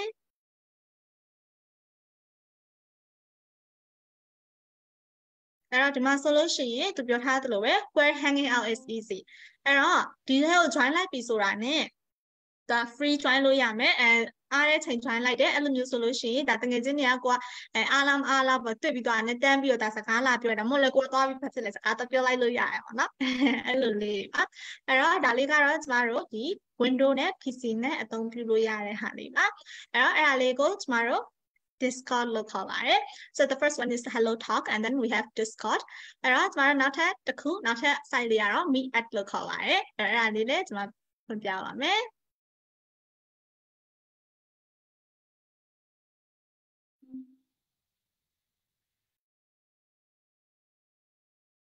အဲ့တော့ဒီမှာပါအဲ့တော့ meet app အဲ့လေးကို https www.meetup.com ပေါ့နော်အဲ့ဒါလေးကိုနှိပ်လိုက်မယ်အဲ့တော့ဒီမှာဆိုရင်သူကကျမတို့ community ဆိုတော့ Discord လို့ပဲ community ရှိတယ်အဲ့တော့အဲ့ community ကကိုယ့်ရဲ့ interest ဖြစ်တဲ့ community ကို join တယ်ဥပမာဆိုရင် hiking လား reading လားအဲ့လိုမျိုးလေးတွေပေါ့နော်ကိုယ့်ရဲ့ဝါသနာပါရအဖွဲ့လေးတွေကိုကျမတို့ join လို့ရတယ်အဲ့တော့ဒီမှာဆိုလို့ရှိရင် join the group ဟုတ်ပြီအဲ့တော့အမှ group တွေ join မယ်ပြီးသားပြီဆိုလို့ရှိရင် event တွေပါတယ်သူကရှိရပေါ့နော်အဲ့တော့ကျွန်မစောစောပြောတဲ့ seminar webinar ပေါ့ event တွေကသိချင်တယ် join ချင်တယ်ဆိုလို့ရှိရင်ဘယ်က join ရမှန်းမသိဘူးဆိုရင်ကျမတို့ဒီ meetup မှာသွားပြီးတော့ရှာလို့ရတယ်အဲ့တော့ဥပမာဒီမှာဆိုလို့ရှိရင်သူရဲ့ event လေးတွေရှိတယ်ဒီမှာဆိုရင် upcoming online event ပေါ့အဲ့တော့ဘာ event လဲဆိုတော့ကျမတို့ဒီမှာဆိုရင်back more reflection discussion and meditation ဒီလိုမျိုးဟာလေးစိတ်ဝင်စားဆိုဒီမှာသွားပြီး join လို့ရတယ်ပေါ့အမှဒီမှာ public speaking practice online ပေါ့အဲ့ဆိုရင်ဒီမှာ July လ3 ရက်နေ့အဲ့လိုမျိုးဆိုရင်ဒီ event ကအဲ့ဆိုရင်ဒီ event မှာကို join ချင်တယ်ဆိုတော့ join လို့ရတယ်ပေါ့နော်အဲ့တော့ဒီမှာ group တွေလည်းရှိတယ်ဆိုတော့ကျမပြောသလို event တွေလည်းအများကြီးရှိတယ်အဲ့တော့ကိုကဒီ seminar တွေEnglish speaking seminar တွေပေါ့နော် meet app တွေကို join ချင်တယ်ဆိုလို့ရှိရင်ကျတော့ဒီ meet app ဆိုတဲ့ဒီ site ကလေးကနေသွားပြီးတော့ကျတော့ join လို့ရပါတယ်အဲ့တော့ဒီမှာဆိုရင်ကျမ3ခုပြောသွားတာပေါ့နော်အဲ့တော့ speaking practice လုပ်ချင်တယ်ဆိုလို့ရှိရင်ပထမဆုံးကျမတို့ hello talk ရှိရဲဒါကတော့ကျမတို့ဖုန်းနဲ့အသုံးပြုလို့ကောင်းတယ်ပြီးတော့ဆိုလို့ရှိရင် Discord ရှိရဲ Discord ကတော့ကျမတို့ဒီlaptop တွေပါတယ်နဲ့ computer နဲ့အသုံးပြုလို့ကောင်းတယ်ပြီးတော့လို့ရှိရင်တော့ကျမတို့ event တွေပါတယ် join ချင်တယ်ဆိုလို့ရှိရင်ကျမတို့ meetup ဆိုတဲ့နေရာလေးရှိပါတယ်အဲ့တော့ဒါလေးတွေကကျမတို့ speaking practice လုပ်တဲ့နေရာမှာအထောက်အကူပြုစေမယ့် ways တွေပဲဖြစ်ပါတယ်ပြီးသားပြီဆိုလို့ရှိရင်တော့ကျမတို့က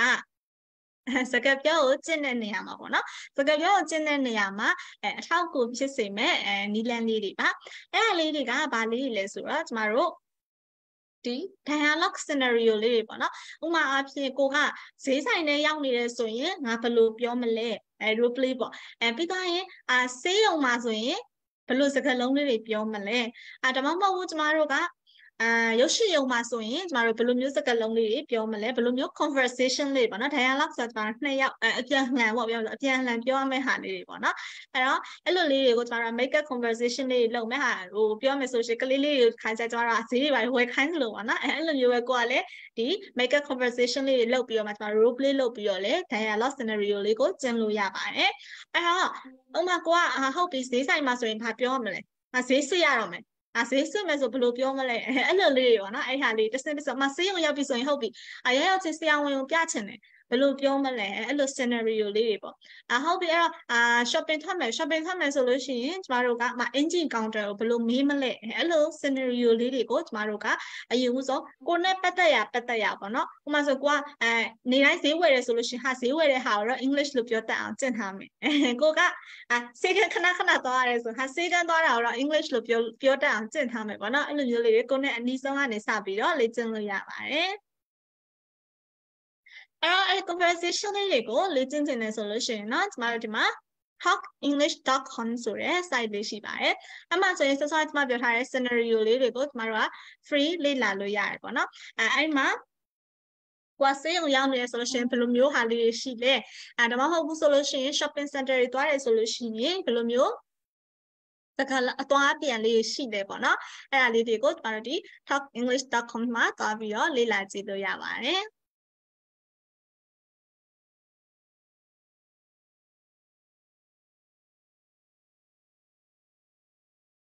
ဟုတ်ကဲ့ပါအဲ့တော့ဆော့ကတော့ဒါကျမတို့ကဒီသူများတွေနဲ့ Sakapio, I want to behind the Sakapio message, and my application go, don't be your tomorrow, this Sakapio, I got Loloyale, my discussion in Loloyale. And to me, I in Mapioke,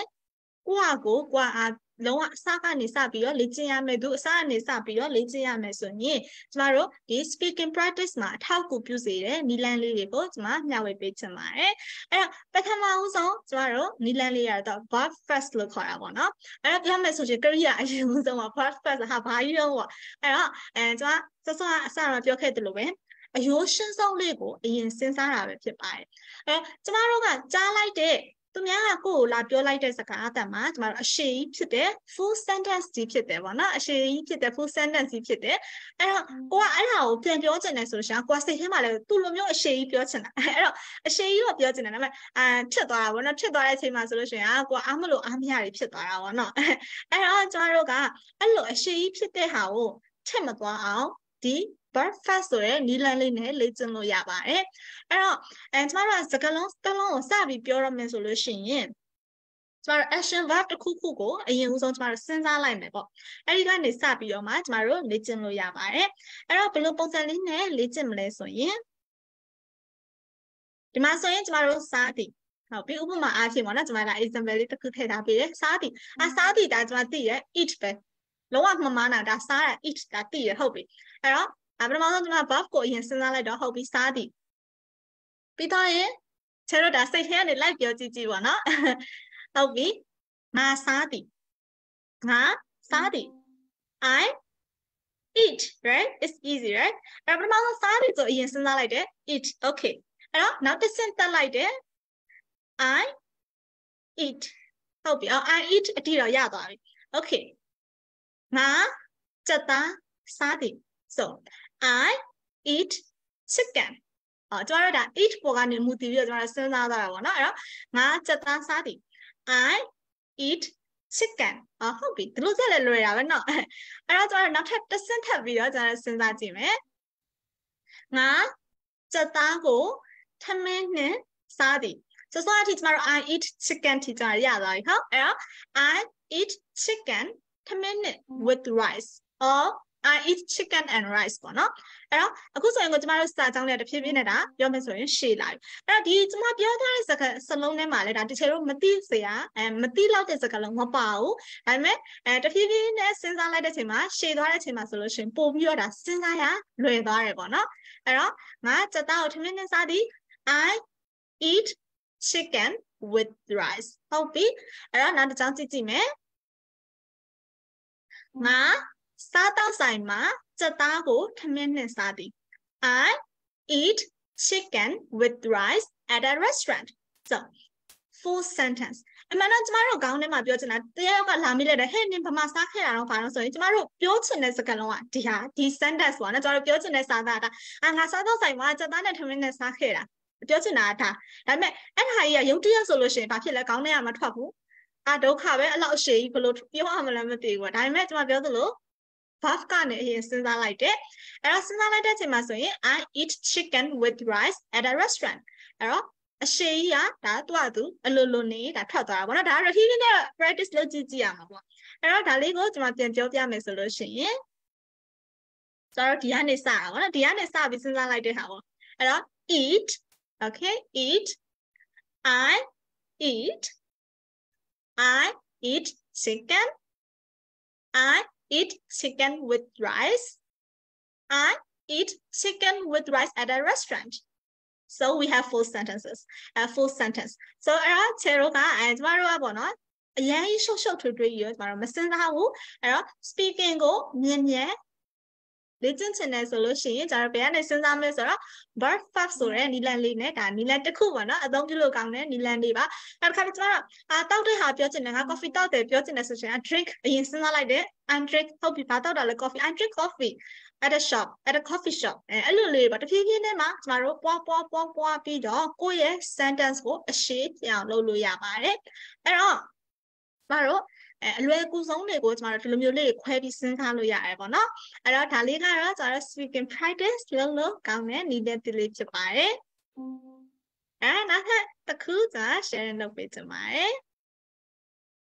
နောက်တစ်ခုကတော့ကျတော့ time sequencer လို့ခေါ်တာပေါ့နော်အဲ့ဒါလည်းကျမတို့ဒီ speaking practice လုပ်တဲ့နေရာမှာအရင်အသုံးဝင်ပါတယ်အဲ့တော့ဆောစောလို့ကျမတို့က full sentence ကိုကျမတို့ပြောတတ်သွားပြီဆိုလို့ရှိရင်အထက်ပို့ပြီးတော့ရှည်တဲ့ sentence ကိုကျတော့ပြောချင်ပြီပေါ့နော်အဲ့လိုအနေထားမှာဆိုရင်ကျမတို့ဒီ time sequencer နီလန်လေးကိုအသုံးပြုပြီးတော့မှလေ့ကျင့်လို့ရပါတယ်အဲ့တော့ကျမတို့ဘယ်လိုလေ့ကျင့်မလဲပေါ့time sequencer ဆိုတာကကိုလုံးလိုက်တဲ့အဖြစ်အပျက်တစ်ခုကိုကျမတို့က step by step ပြောတာပါအဲ့တော့ဥပမာအားဖြင့်ကျမဥပမာလေးပြပါမယ်အဲ့တော့ဒီမှာဆိုလို့ရှိရင်သူကဒီ browser ကနေပြီးတော့ကျမတို့ရှာထားတဲ့ဟာတွေကိုကျမတို့ save လုပ်ချင်တာပေါ့နော်အဲ့တော့သူရဲ့ step by step ဆိုကျမတို့ step 5ခုရှိတယ်အဲ့တော့ပထမဆုံးကျမတို့ you open the browser ကျမတို့ you လည်းတည်ရ open လည်းတည်ရ the browser ကိုဖွင့်လိုက်တယ်တဲ့ပြီးသွားပြီဆိုလို့ရှိရင် you type what you want to search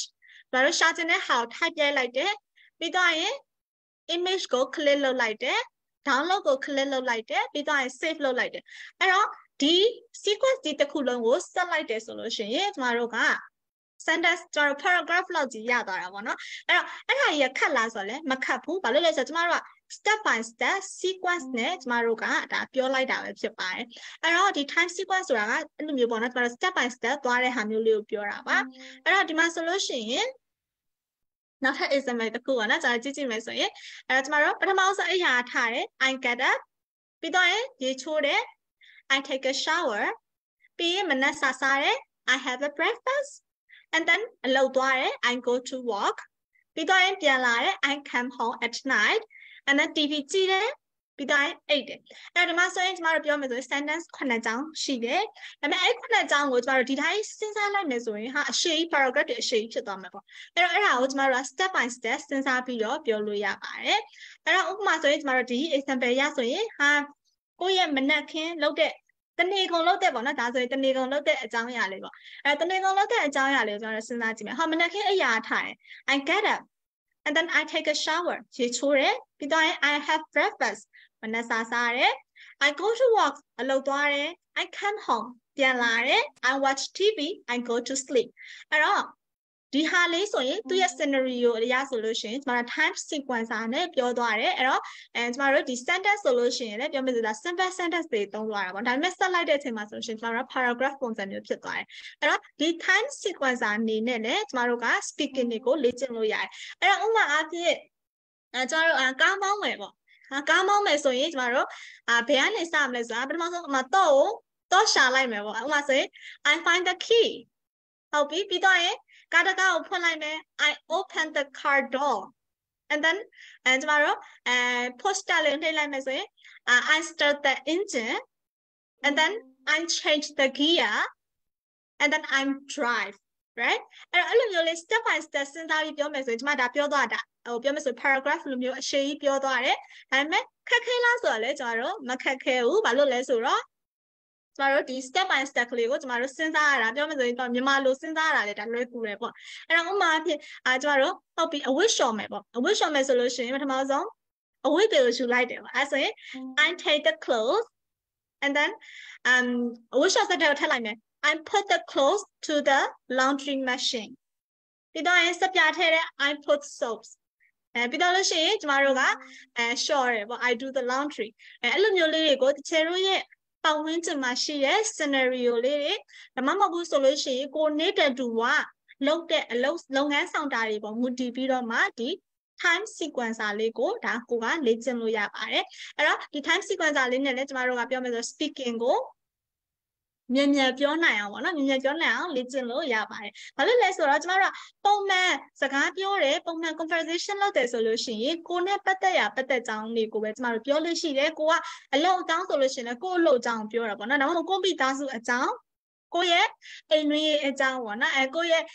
တငယ်ချင်းတွေအကြောင်းအဲ့တော့ကိုပတ်ဝန်းကျင်မှာရှိတဲ့အကြောင်းလေးတွေကိုလေ့ကျင့်မယ်ဆိုရင်ကိုကျတော့ဒါ speaking practice မှာဒါအထောက်အကူပြုမှာပဲဖြစ်ပါတယ်အဲ့တော့vocabulary တွေကျွမ်းသွားပြီ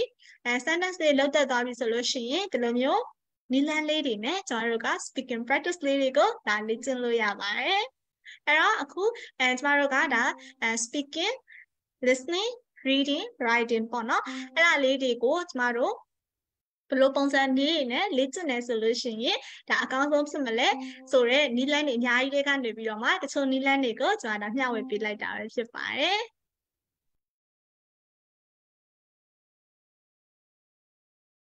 အဲ့တော့ကျွန်တော်ထပ်ပြီးတော့ဒါဒီချေတို့ကိုမျှဝေပေးခြင်းတဲ့အကြောင်းအရာလေးကတော့ဒါကတော့ကိုကအတန်းထဲမှာပေါ့နော်အတန်းထဲမှာကိုကဒီအင်္ဂလိပ်စာတွေကိုကိုကလည်းလေ့လာတယ်အတန်းထဲမှာလည်းကိုကသင်ပေးတယ်အဲ့တော့သင်ပေးတဲ့အချိန်မှာဆိုလို့ရှိရင်ကိုယ့်ရဲ့ကျောင်းသားတွေနဲ့ကိုနဲ့ပေါ့နော်ဒီ classroom activities လေးတွေကိုဘယ်လိုပုံစံလေးတွေနဲ့ပြုလုပ်လို့ရလဲဆိုတဲ့အကြောင်းအရာလေးကိုကျွန်တော် share လုပ်ပေးချင်ပါတယ်အဲ့တော့ပထမဦးဆုံးကျွန်တော်တို့အင်္ဂလိပ်စာကိုလေ့လာရဆိုလို့ရှိရင်ကျွန်တော်စောစောပြောသလိုပဲ vocabularies တွေကအရေးကြီးတာဖြစ်တဲ့အတွက်ကျောင်းသားတွေနဲ့အတူတူ vocabularies တွေကိုလေ့လာရပြီးရင်ကျွန်တော်တို့ဘယ်လောက်ထိမှတ်မိလဲဒါမှမဟုတ်လဲထက်ကမှတ်မိအောင်ကျွန်တော်တို့ကဒီ games လေးတွေကိုအသုံးပြုပြီးတော့မှကလေးတွေနဲ့လေ့ကျင့်လို့ရပါတယ်အဲ့တော့ပထမဆုံးကျွန်တော်တို့ bingo ပေါ့နော် bingo ဆိုတာကကျွန်တော်ပြောမယ်ဆိုလို့ရှိရင်ဒီနံပါတ်ကလေးတွေတန်းသွားတယ်နံပါတ်ကလေးတွေအစင်လိုက်ဖြစ်သွားတယ်ဆိုလို့ရှိရင်ကျွန်တော်တို့နိုင်တယ်ပေါ့အဲ့တော့အဲ့ worksheet လေးရတာတစ်ချက်လောက်ထားမှာပေါ့နော်အဲ့တော့အဲ့နံပါတ်ကလေးတွေနေရာမှာကျွန်တော်တို့က vocabulary အသစ်ကလေးတွေကိုကျမတို့ကစာရွက်ကလေးနဲ့လှုပ်ထားပေးမယ်လှုပ်ထားပေးပြီးသွားပြီဆိုလို့ရှိရင်သူတို့ကိုကလေးတွေကိုဒါ game တွေဆော့ခိုင်းမယ်ပေါ့နော်ဒီချေတွေကvocabulary အော်ပေးမယ်အဲ့တော့အတန်းလိုက်ရသွားတယ်ကလေးတွေကနိုင်မယ်ပေါ့နော်အဲ့လိုနည်းလေးနဲ့ကျမတို့ word bingo ဆိုပြီးတော့ဆော့လို့ရပါတယ်နောက်တစ်ခုကတော့ vocabulary relay race ပါအဲ့တော့ vocabulary relay race ဆိုတာကျမတို့ဘယ်လို game လေးလဲဆိုရင်ကျမတို့ကခေါင်းစဉ်တစ်ခုပေးလိုက်မယ်ဒါမှမဟုတ်အဖွဲ့ကလေးကိုပေါ့နော်အဖွဲ့ခွဲရင်ခွဲလိုက်မယ်ပေါ့နော်အဖွဲ့3ဖွဲ့4ဖွဲ့ဒါမှမဟုတ်2ဖွဲ့ပေါ့ခွဲလိုက်မယ်ခွဲပြီးသားပြီဆိုလို့ရှိရင်ကျမတို့ topic ပေးလိုက်မယ်အဲ့တော့ဥပမာ things around kitchen ပေါ့ကျမတို့ဒီမိဖို့အကြောင်းထဲမှာရှိတဲ့အရာဝတ္ထုတွေကိုရေးပါပေါ့အဲ့ဆိုရင်သူတို့တယောက်ကဥပမာဆိုရင် kettle လို့ရေးလိုက်တယ်အဲ့ဆိုရင်နောက်တစ်ဖွဲ့ကကျမတို့ plate လို့ရေးရမယ်သူတို့စကားလုံးတွေထပ်လို့မရဘူးပေါ့နော်အဲ့တော့နောက်တစ်ဖွဲ့ကကျမတို့ bowl လို့ရေးလိုက်မယ်နောက်တစ်ဖွဲ့ကကျမတို့ oven လို့ရေးလိုက်မယ်ပေါ့နော်အဲ့လိုမျိုး relay လုပ်ပြီးတော့ solve လို့ရတဲ့ game လေးပါအဲ့ဒါလေးကိုကျမတို့ vocabulary relay race လို့ခေါ်ပါတယ်နောက်ဆုံးမစမ်းနိုင်တော့တခါကျစဉ်းစားတဲ့စကားလုံးတွေကထပ်သွားတယ်မစမ်းနိုင်တော့အဲ့တော့ကျတော့နောက်ဆုံးအမှတ်အများဆုံးရတဲ့အဖွဲ့နိုင်မှာပေါ့နော်အဲ့လိုမျိုးလေးနဲ့ကျမတို့ vocabulary practice လုပ်လို့ရပါတယ်အဲ့တော့ပြောမယ်ဆို vocabulary များများချက်ထားတဲ့အဖွဲ့ရတာနိုင်တော့မှာပေါ့နော်အဲ့လိုလေးတွေပါအဲ့တော့နောက်တစ်ခုကတော့ကျမတို့ charade ပါ charade ဆိုတာကကျမတို့မြန်မာအနေနဲ့ပြောမယ်ဆိုကျမတို့ရုပ်ရှင်ဖွက်တိုင်းပေါ့နော်ကျမတို့အဲ့လိုမျိုးဆော့တယ်ပေါ့ကျမတို့ဆော့တယ်ရုပ်ရှင်ဖွက်တိုင်းကရုပ်ရှင်နာမည်လေးပြောလိုက်တယ်ကိုကတရုပ်ဆောင်ပြရတယ်ပေါ့နော်အဲ့ဒီကစားနည်းလေးပါပဲအဲ့တော့ vocabulary အသစ်ကိုလေ့လာပြီးသွားပြီဆိုလို့ရှိရင်သူတို့က vocabulary တစ်ဖွဲ့ကနေပြောလိုက်တယ်ပေါ့အဲ့တော့နောက်တစ်ဖွဲ့ကကျမတို့ဒါတရုပ်ဆောင်ပြရတယ်အဲ့တော့သူ့ရဲ့အသင်သားသူ့ရဲ့အခွဲသားကအဲ့စကားလုံးကိုမှန်အောင်မှန်းရတာပေါ့နော်အဲ့ဒါလေးကိုကျမတို့ charade လို့ခေါ်ပါတယ်အဲ့တော့ကျမတို့ဒီရုပ်ရှင်ဖွက်တိုင်းကစားနည်းနဲ့အတူပါပဲအဲ့တော့အဲ့ဒါလေးကလည်းကျမတို့ vocabulary ပြောမယ်ဆိုလို့ရှိရင်မှတ်မိစေတယ်ပေါ့နော်အဲ့ဒီဟာကိုတရုပ်ဆောင်ပြရတယ်ကျန်တဲ့ကျောင်းသားတွေကကြည့်ရတယ်ဟာရည်ရတယ်ပေါ့နော်အဲ့နည်းလေးတွေနဲ့ကျမတို့ကလေးတွေကိုvocabulary မှတ်မိအောင်ဒါလုပ်ပေးလို့ရပါတယ်နောက်တစ်ခုကတော့ကျမတို့ word association မှာအဲ့တော့ word association ဆိုတာကစစောက vocabulary relay ပုံစံမျိုးနဲ့ပေါ့နော်ကျမတို့နည်းနည်းဆင်တယ်အဲ့တော့စကားလုံးတစ်လုံးကိုပေးလိုက်ပြီဆိုရင်သူနဲ့သက်ဆိုင်ရာဥပမာဆို collocation နဲ့ဖြစ်ဖြစ်တခြားကျမတို့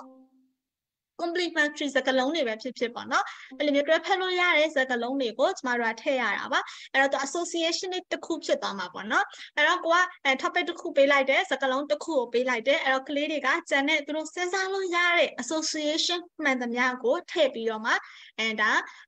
ထည့်ပြီးတော့ကျမတို့ဒီ game ထဲမှာကစားရတာပဲဖြစ်ပါတယ်အဲ့တော့ဒီ game လေးတွေကဒီ vocabulary practice တွေလုပ်တဲ့နေရာမှာဆိုလို့ရှိရင်အထောက်အကူပေးတဲ့ game လေးတွေဖြစ်ပါတယ်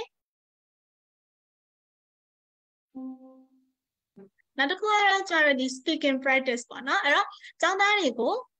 speaking practice လေးတွေဘယ်လိုလေးလုပ်ခိုင်းလို့ရလဲဘယ်လို activity တွေလုပ်ခိုင်းလို့ရလဲဆိုတာလေးကိုပြောပြပေးပါမယ်အဲ့တော့ပထမဆုံးကျတော့dialogue အနေနဲ့ပေါ့နော် dialogue ဆိုကျမတို့နှစ်ဖက်ပြောတာပေါ့အဲ့တော့ကျွန်မစောစောကပြောတဲ့ဒီ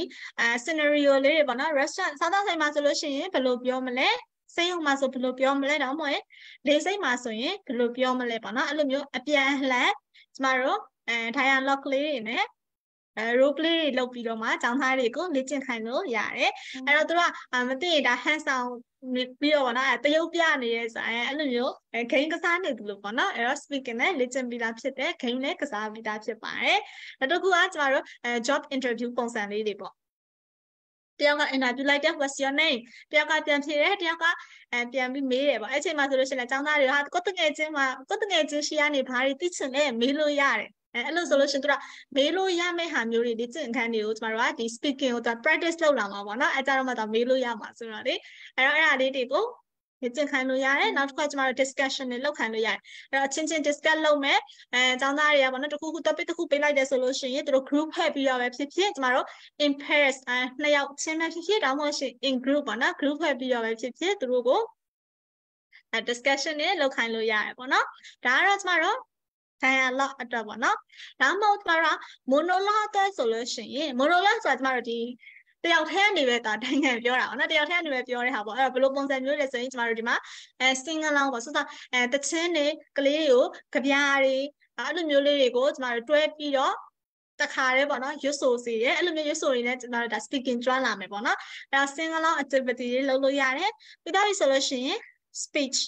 မိန်ခွန်းပြောမယ်။နောက်တစ်ခုခုပေးပြီးတော့သူတို့ကို speech တွေလေ့ကျင့်ခိုင်းပြီးတော့ပြောကျင့်ပေးမယ်။အဲဆိုလို့ရှိရင်တချို့စင်ကြောက်တဲ့ကလေးတွေပါရတော့မှပဲကျမတို့ခဏအဲ့လိုမျိုးလေးပြောရတယ်စာသင်ခန်းထဲမှာပြောရတယ်ဆိုလို့ရှိရင်ဒါ public speaking skills ကပိုကောင်းလာမှာပေါ့နော်။အဲ့တော့ speech လေးတွေပြောလို့ရလေးရှိတယ်။ပြီးသားဆိုလို့ရှိရင်ကျမတို့ presentation လုပ်ခိုင်းတာပေါ့နော်။အဲ presentation လုပ်ခိုင်းတယ်ဆိုတာလေကျမတို့ဒါသူ present လုပ်ရတော့မယ်သူများကိုသူပြောပြရတော့မယ်ဆိုလို့ရှိရင်သူများကိုမပြောခင်ကလေးတွေကကိုယ်တိုင်အရင်လေ့ကျင့်ရမှာပေါ့နော်ကိုယ်တိုင်အရင်လေ့ကျင့်ပြီးမှပြောလို့ရမှာဖြစ်တဲ့အတွက်ကြောင့်မလို့သူရဲ့ speaking skills ကဒါတိုးတက်လာမယ်ပြီးသားဆိုလို့ရှိရင်ဒီ storytelling ပေါ့အဲ့တော့တခုခုပုံမြင်လေး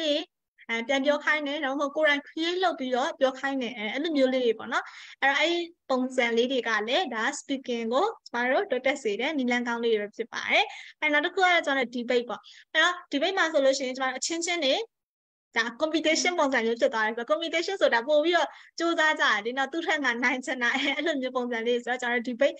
activity တွေလည်းကျမတို့လုပ်လို့ရပါတယ်အဲ့တော့အတန်းထဲမှာ speaking practice လေးတွေလေ့ကျင့်ရမယ်ဆိုလို့ရှိရင်ကျမတို့ဒီ dialogue ဆိုရင်ကျမတို့ဒီလိုမျိုးscenario လေးနဲ့လေ့ကျင့်လို့ရတယ် monologue တော့ဆိုလို့ရှိရင်เนาะ presentation တွေလုပ်ခိုင်းတာတခြင်းတွေ like ဆိုတာဒီလိုမျိုး debate တွေလုပ်တာပေါ့နော် competition လေးတွေအတန်းထဲမှာဒီလိုမျိုးလေးလုပ်ပေးတာကကျမတို့ speaking practice မှာအထောက်အကူပြုစေမှာဖြစ်ပါတယ်နောက်တစ်ခုကျမတို့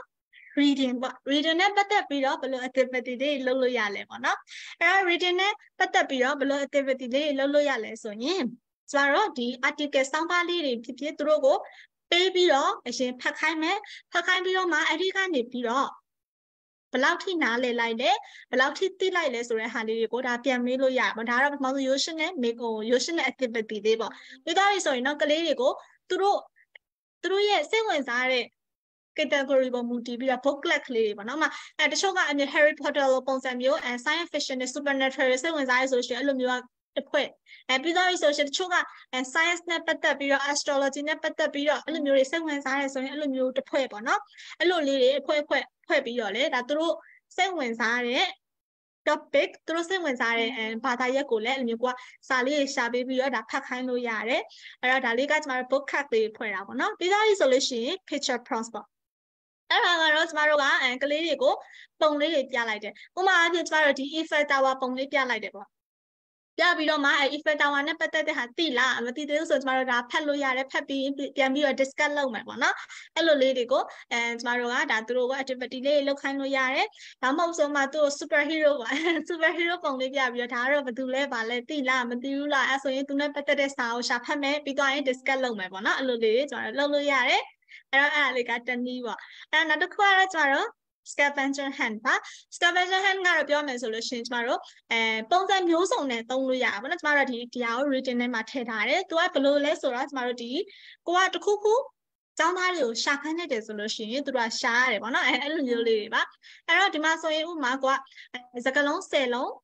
ပေးလိုက်မယ်ပေးပြီးသားပြီဆိုလို့ရှိရင်ဒီ test ထဲမှာအဲ့စကားလုံး10လုံးကဘယ်နှမှာရှိလဲရှာပါဆိုရင်သူတို့အဲ့ဆိုရင်ဒီစကားလုံး10လုံးကိုရှာတွေ့ဖို့အတွက်ဆိုသူတို့ဒီစာပိုက်ကြည့်တော့ဖတ်ရတာမှာပေါ့နော်အဲ့လိုလေးတွေဒါလေ့ကျင့်ပေးလို့ရတယ်ဆို reading ကိုပေါ့သူတို့ဟိုစာဖတ်နေရတာမဟုတ်တော့သူတို့စိတ်ထဲမှာဟာဒီဟာကိုနိုင်ကျင်တော့ကြတော့ဒီစကားလုံးတွေကိုရှာရတာပေါ့နော်အဲ့လိုပုံစံမျိုးလေးနဲ့လည်းဒါလေ့ကျင့်ပေးလို့ရပါတယ်အဲ့တော့ဒါကကျမတို့ reading နဲ့ပတ်သက်ပြီးတော့နော် reading နဲ့ပတ်သက်ပြီးတော့ကလေးလေးတွေနဲ့ကျမတို့ attendance မှာ activity လုပ်လို့ရတဲ့ပုံစံမျိုးလေးတွေပါပြီးတော့နော်နောက်တစ်ခုကကျမတို့ writing မှာအဲ့တော့ writing နဲ့ပတ်သက်ပြီးတော့ဘယ်လိုမျိုး activity လေးတွေလုပ်လို့ရလဲဆိုတာလေးကိုကျမ sharing လုပ်ပေးပါမယ်writing မှာဆိုရင်ပထမဆုံး change story ပေါ့နော် change story ဆိုတာကျမကြိုက်တဲ့နီလန်လေးပါသူကကျတော့ဘယ်လိုပုံစံမျိုးလဲဆိုရင်တယောက်ကစာကြောင်းတစ်ကြောင်းကိုရေးသွားတယ်ပေါ့နော်အဲ့တယောက်ကဒီနံပါတ်1စာကြောင်းကိုရေးသွားတယ်ဆိုလို့ရှိရင်နောက်ထပ်တယောက်ကအဲ့စာကြောင်းနဲ့ like ဖတ်မဲ့နောက်ထပ်စာကြောင်းတစ်ကြောင်းကိုရေးရတယ်ပြီးတော့နံပါတ်3ကအဲ့အပေါ်က2ယောက်နဲ့ like ဖတ်မဲ့စာကိုရေးရတယ်အဲ့တော့ဥမာအားဖြင့်ရှေ့ကတယောက်ကသူရေးသွားမယ်ဆိုလို့ရှိရင်ဥမာ there is a forest အဲ့ဆိုလို့ရှိရင်နောက်ကတယောက်က there are so many trees in the forest အဲ့လိုပုံစံလေးတွေပေါ့နော်သူကဟိုရှေ့ရစာကိုလည်းသူကဖတ်ရတယ်ဘာလို့လဲဆိုတော့သူနဲ့ကိုက်ညီတဲ့စကားလုံးသူနဲ့ကိုက်ညီတဲ့ sentence ကိုသူကဆက်ရေးရမှာဖြစ်တဲ့အတွက်ကြောင့်မလို့ရှေ့မှာရေးသွားတဲ့သူတွေရဲ့စာကိုလည်းဖတ်ရတယ်ပြီးတော့ရင်နောက်ထပ်သူကလည်းသူနဲ့ like ဖတ်ညီအောင်ရေးရမှာဖြစ်တဲ့အတွက် creative thinking လည်းတခါတည်းသူ thinking လုပ်ပြီးသားဖြစ်သွားမှာပေါ့နော်အဲ့တော့အဲ့ change story ပုံစံလေးနဲ့လည်းဒါ writing ကိုလေ့ကျင့်ပေးလို့ရတယ်အဲ့တော့တခါလေဟာဒီတိုင်းစာရေး essay ရေးဆိုလို့ရှိရင်ဒါပြင်းတယ်မရေးကြုံနဲ့เนาะအဲ့လိုမျိုးအချိန်မှာဆိုလို့ရှိရင်ကျွန်တော်ဒီ activity လေးတွေကိုဒါအသုံးပြုလို့ရပါတယ်နောက်တစ်ခုကတော့ကျမတို့ group blog ပေါ့နော်အဲ့တော့တချို့ကဟိုစာရေးဝါသနာပါတဲ့ကလေးရှိရပါတော့အဲ့လိုမျိုးပုံမြင်လေးတွေဟိုစောင်းပါးလေးတွေနည်းနည်းလေးပေါ့ essay လေးရေးချင်တယ်ဆိုလို့ရှိရင်သူတို့အတွက်ကျမတို့blog ကပုံစံလေးတွေပေါ့ကျမတို့လုပ်ပြီးတော့ topic လေးတွေပေးပြီးတော့ဒီဖွဲ့ကတော့step number 1ကိုရေးနောက်တစ်ဖွဲ့ရတော့ဘာကိုရေးဆိုပြီးတော့ကျွန်တော်အဲ့ဒါလေးကိုပေါင်းပြီးတော့စောင်းပါဖြစ်ဖြစ် paragraph ဖြစ်ဖြစ်လုပ်လို့ရတယ်ပေါ့ဒါတော့ group align ကျမတို့ကblog ပုံစံလေးတွေသူတို့ကိုလုပ်ပေးတဲ့ activity လေးပါအဲ့တော့ပြီးသွားပြီဆိုလို့ရှိရင်နောက်တစ်ခုက picture based story writing ပေါ့အဲ့ activity လေးရတယ်ဒါစိတ်ဝင်စားဖို့ကောင်းတဲ့ activity လေးပဲဖြစ်ပါတယ်အဲ့တော့အဲ့ activity လေးလုပ်တယ်ဆိုလို့ရှိရင်ကျမတို့ကလုံးဝ creative stories တွေမနော်ဖတ်ရပါလိမ့်မယ်ဒီချေတော့ကပုံလေးတပုံလောက်ကိုဒါចောင်းသားတွေကိုပြရုံပါပဲပြီးတော့မှစကလုံး300တော့မဟုတ်စကလုံး900ရှိတဲ့စာပိုက်ရေးခဲ့ပေါ့အဲ့ပုံပေါ်မူတည်ပြီးတော့အဲ့ဒီချေတော့ဥမာတစ်ပင်ကြီးနဲ့ဘေးနားမှာအိမ်နဲ့ပေးလိုက်တယ်ဆိုလို့ရှင်ကသူတို့စိတ်ကူးရင်ပြီးတော့ဒါရေးကြမှာပေါ့နော်တယောက်ကလည်းဒါ story တွေမတူဘူးပေါ့ပုံကိုကြည့်ပြီးတော့မှသူတို့နွေရာသီဆိုလို့ရှိရင်အဲ့အိမ်ကိုသွားလေတယ်တငယ်ချင်းတွေနဲ့ဘာညာပေါ့အဲ့လိုမျိုး creative thinking skills ကိုလည်းဒါခြေတော့မြင်ရမှာဖြစ်ပါတယ်အဲ့တော့ writing နဲ့ပတ်သက်ပြီးတော့အသုံးပြုလို့ကောင်းတဲ့activities လေးတွေကကျွန်မစစပြောရဲ change story လေးရှိမယ်ပြီးသားလို့ရှိရင် group blog လေးပေါ့နော်အဲ့ဟာလေးရှိမယ်ပြီးသားရယ်နော် picture based story writing အဲ့ဟာလေးရှိပါမယ်အဲ့တော့အခုဒီ classroom activity ပေါ့ classroom activity မှာဆိုလို့ရှိရင်ကျွန်မတို့ reading နဲ့ပတ်သက်ပြီးရင်ဘယ်လို activity လေးလုပ်လို့ရလဲ writing နဲ့ပတ်သက်ပြီးရင်ဘယ်လို activity လေးလုပ်လို့ရလဲ speaking နဲ့ပတ်သက်ပြီးဘယ်လို activity လေးလုပ်လို့ရလဲဆိုတာလေးကိုကျွန်မ sharing လုပ်ပေးလိုက်တာပဲဖြစ်ပါတယ်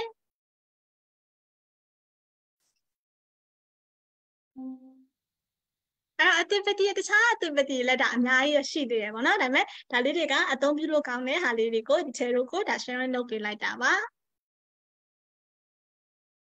အဲ့တော့ကျွန်မအခုချိန်ထိဒီချေတို့ကိုဒါနီလန်းလေးတွေပေါ့နီလန်းလေးတွေ share ပေးနေတဲ့အချိန်မှာဆိုလို့ရှိရင်ကိုယ့်ကို set study လုပ်တဲ့ပုံစံမျိုးလေးတွေပေါ့နော်သူကကျမတို့website တွေကသွားကြည့်ရပဲဖြစ်ဖြစ်စောကကျမတို့ဒီ native speaker တွေနဲ့လေ့ကျင့်တာပဲဖြစ်ဖြစ်vocabulary အသစ်တွေကိုကိုယ်လေ့လာတာပဲဖြစ်ဖြစ်ကျမတို့ကပြောမယ်ဆိုရင်guideline မရှိဘူးကိုယ့်ကိုကိုလိုအပ်မယ်ထင်တဲ့အလျောက်ကိုကျမတို့ကကိုယ့်ကိုဖြည့်ရတာပေါ့နော်ကိုလိုလည်းအမှန်ထင်တဲ့အလျောက်ကိုကိုယ့်ကိုဖြည့်ပြီးတော့နေလာတဲ့နီလန်းလေးပါအဲ့ဒါမှမဟုတ်ဘူးကိုကချေတို့ကပြောမယ်ဆိုလို့ရှိရင်guideline နဲ့သွားချင်တယ်ဥပမာဆိုရင်အင်္ဂလိပ်စာအတန်းပေါ့နော်မျိုး course online နဲ့သွားချင်တယ်အဲ့လိုမျိုးဆိုလို့ရှိရင်လည်းကျမတို့ကဒီလေ့လာလို့ရတဲ့ website တွေရှိပါတယ်အဲ့တော့အခုကျမအဲ့ဒါလေးကို sharing လုပ်ပေးချင်ပါတယ်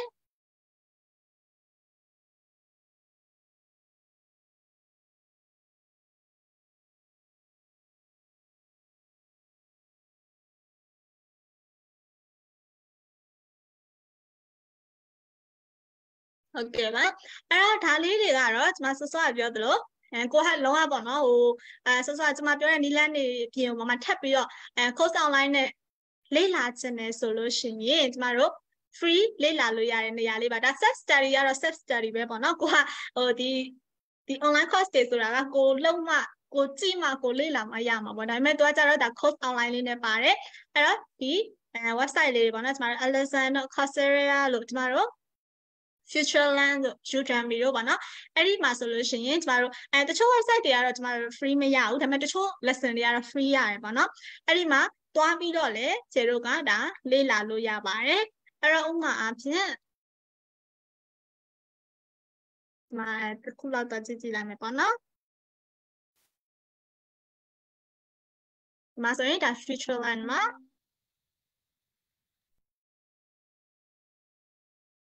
ဒီမှာဆိုရင်အင်္ဂလိပ်စာတစ်ခုလည်းမဟုတ်ဘူးเนาะတခြားကိုက leadership skills တွေလေ့လာခြင်းနဲ့တခြားfacilitation skills တွေလေ့လာခြင်းနဲ့ဆိုလို့ရှိရင်လည်းကျမတို့ဒါလေ့လာလို့ရတယ်ဟာလေးတွေပါအဲ့တော့ဥပမာအဖြစ်ဒီမှာဆိုရင်ဒါbusiness management course ပေါ့เนาะအဲ့တော့ဒီမှာဆိုလို့ရှိရင်ဒါသူ့ရဲ့ကြာမြင့်ချိန်ပါမယ်တော့ video lesson တွေပေါ့ video lesson တွေဒီမှာလေ့လာရမယ်တော့ course by course ပေါ့video step 1 ပြီး step 2အဲ့လိုလေးတွေ guideline လေးနဲ့ဒါလေ့လာလို့ရပါတယ်မှာဆိုလို့ရှိရင်လည်းဒီမှာဒါ3 weeks ပေါ့ဒါဆို2 hours per day ပေါ့နော်အဲ့လိုလေးတွေရှိပါတယ်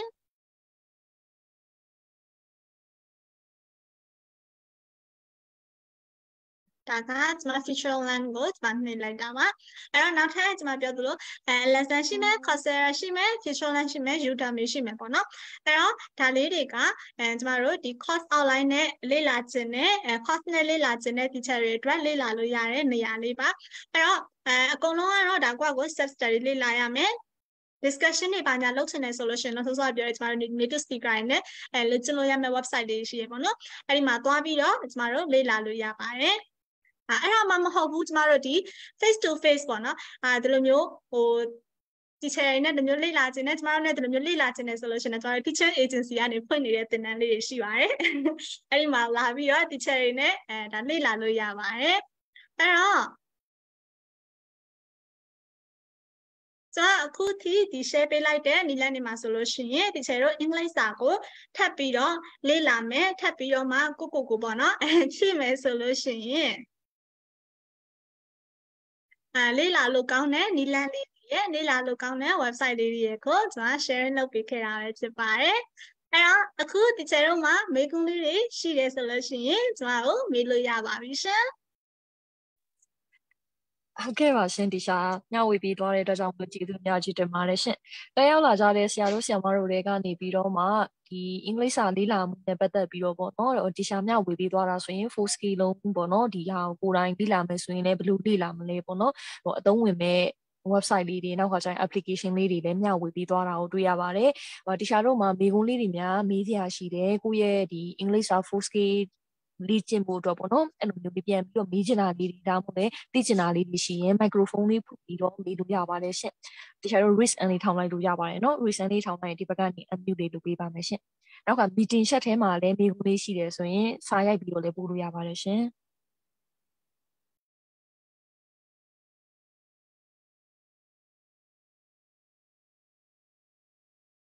ဟုတ်ကဲ့ပါရှင် mic လေးကိုဖွင့်လို့မရဘူးဆိုလို့ရှိရင်လည်း chat box ထဲကနေမေးလို့ရပါတယ်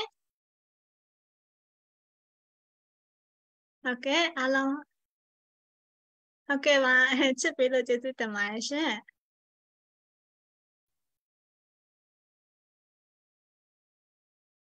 ဟုတ်ကဲ့ပါရှင်ဟုတ်listening ကိုလေ့လာမယ်ဆိုလို့ရှိရင်ကျွန်မဒီ recommend ပေးချင်တာကပေါ့နော်ကျွန်မဒီအဓိကတခြင်းနေပြီးသွားပြီဆိုလို့ရှိရင်ကျွန်မတို့ရုပ်ရှင်တွေပေါ့နော်ပြောမယ်ဆိုလို့ရှိရင်ဒါအရုပ်ရှင်ဆုံးနီးလန်းနဲ့ကျွန်တော်အလွယ်ကူဆုံးနီးလန်းပါပဲအဲ့တော့တခြင်းတွေဆိုလို့ရှိရင်လည်းခြေတို့ကကိုယ်ကတခြားလုံးနေနဲ့ဖွင့်ထားလို့ရတယ်ရုပ်ရှင်တွေပါဆိုလို့ရှိရင်လည်းရုပ်ကိုမကြည့်ဘူးဆိုလို့ရှိရင်ဒါကျွန်တော်တို့ဒီတိုင်းပဲဖွင့်ထားလိုက်လို့ရတယ်ပေါ့နော်အဲ့တော့အဲ့လိုမျိုးလေးနဲ့ကျွန်တော်တို့လေ့လာလို့ရတယ်နောက်တစ်ခုကဒီလိုမျိုးစကားတွေပေါ့ပြောတဲ့ဟာ format ပြောတဲ့ပုံစံတွေလေ့လာခြင်းနဲ့ဆိုလို့ရှိရင်ကျွန်တော် podcast ကနေလည်းဒါလေ့လာလို့ရပါတယ်အဲ့တော့ listening test ဆိုလို့ရှိရင်တော့ကျွန်မrecommend ပေးဆုံးကတော့တချင်းသားထောင်နဲ့ပြီးတချင်း like ဆိုတာပေါ့နော်တချင်း like ဆိုရဲအဲ့တော့ပြီးတော့စကားတွေကြည့်ရပေါ့ တချင်းတွေပါလိုက်ဆိုရင်ကျမအာမခံတယ်တကယ်တော့အဲ့စာသားတွေလုံးဝဒါမမေ့တော့ပါဘူး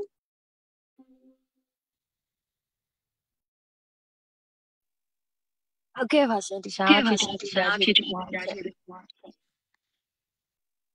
ဒီရှာတော့မှာမေးခွန်းလေးတွေရှိမယ်ဆိုရင် meeting chat ထဲမှာပို့ပြီးမေးလို့ရပါတယ်နော်movies တွေဆိုရင်ဘယ် website ကနေလေ့လာရမလဲလို့ကျေးဇူးပြု၍ link လေးပေးလို့ရမလားရှင်းလို့ပေးထားပါတယ်ဒီရှာဟုတ်ကဲ့ပါရှင်ဟုတ်movie ဆိုလို့ရှိရင်ကျမက Netflix ကိုကြည့်ရပေါ့နော်ဒါပေမဲ့ Netflix ကကြတော့ကျမတို့ဒီတလားလဆင်ကြေးပေးရရှိရပေါ့နော်အဲ့တော့အဲ့လိုမျိုးလဆင်ကြေးမပေးဘူးဒီတိုင်းကြည့်မယ်ဆိုလို့ရှိရင်ကျမတို့ YouTube မှာလည်းဗီဒီယိုတွေတင်ထားပါတယ်ဗီဒီယိုအစုံတော့မရဘူးပေါ့နော်အစုံတော့မရဘူးတင်ထားတာတွေရှိတယ် subtitle တွေတင်ထားတာတွေရှိတယ်အဲ့ဒါမှမဟုတ်ဘူးကျမတို့ဒီ online ကနေကြည့်ချင်တယ်ဆိုလို့ရှိရင်ကျမ try to တဲ့ website တွေရရှိပါတယ် 2B ပေါ့နော်အဲ့ဒါလေးပါ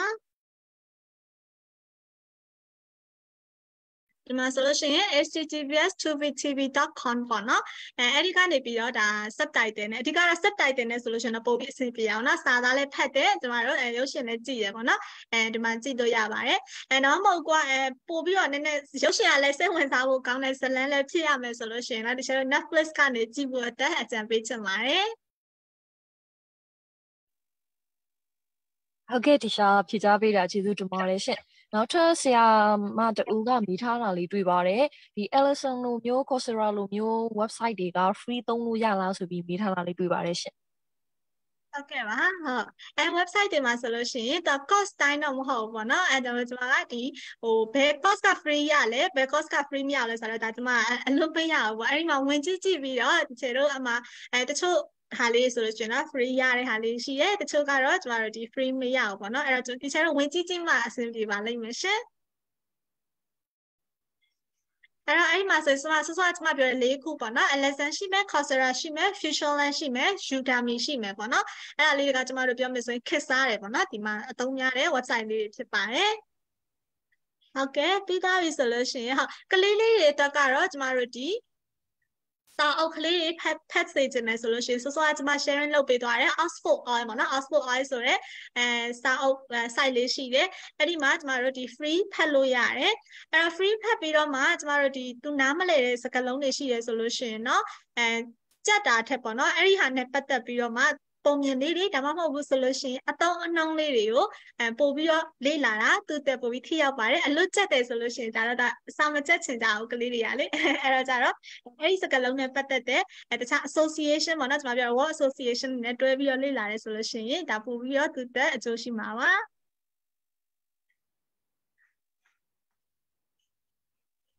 ဟုတ်ကဲ့ပါရှင်ဒီရှာဖြည့်ချပေးတာကျေးဇူးတင်ပါတယ်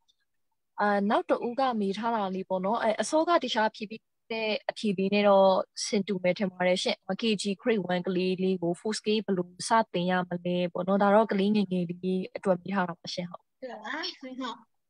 ဟုတ်ကဲ့ပါရှင်ဟုတ်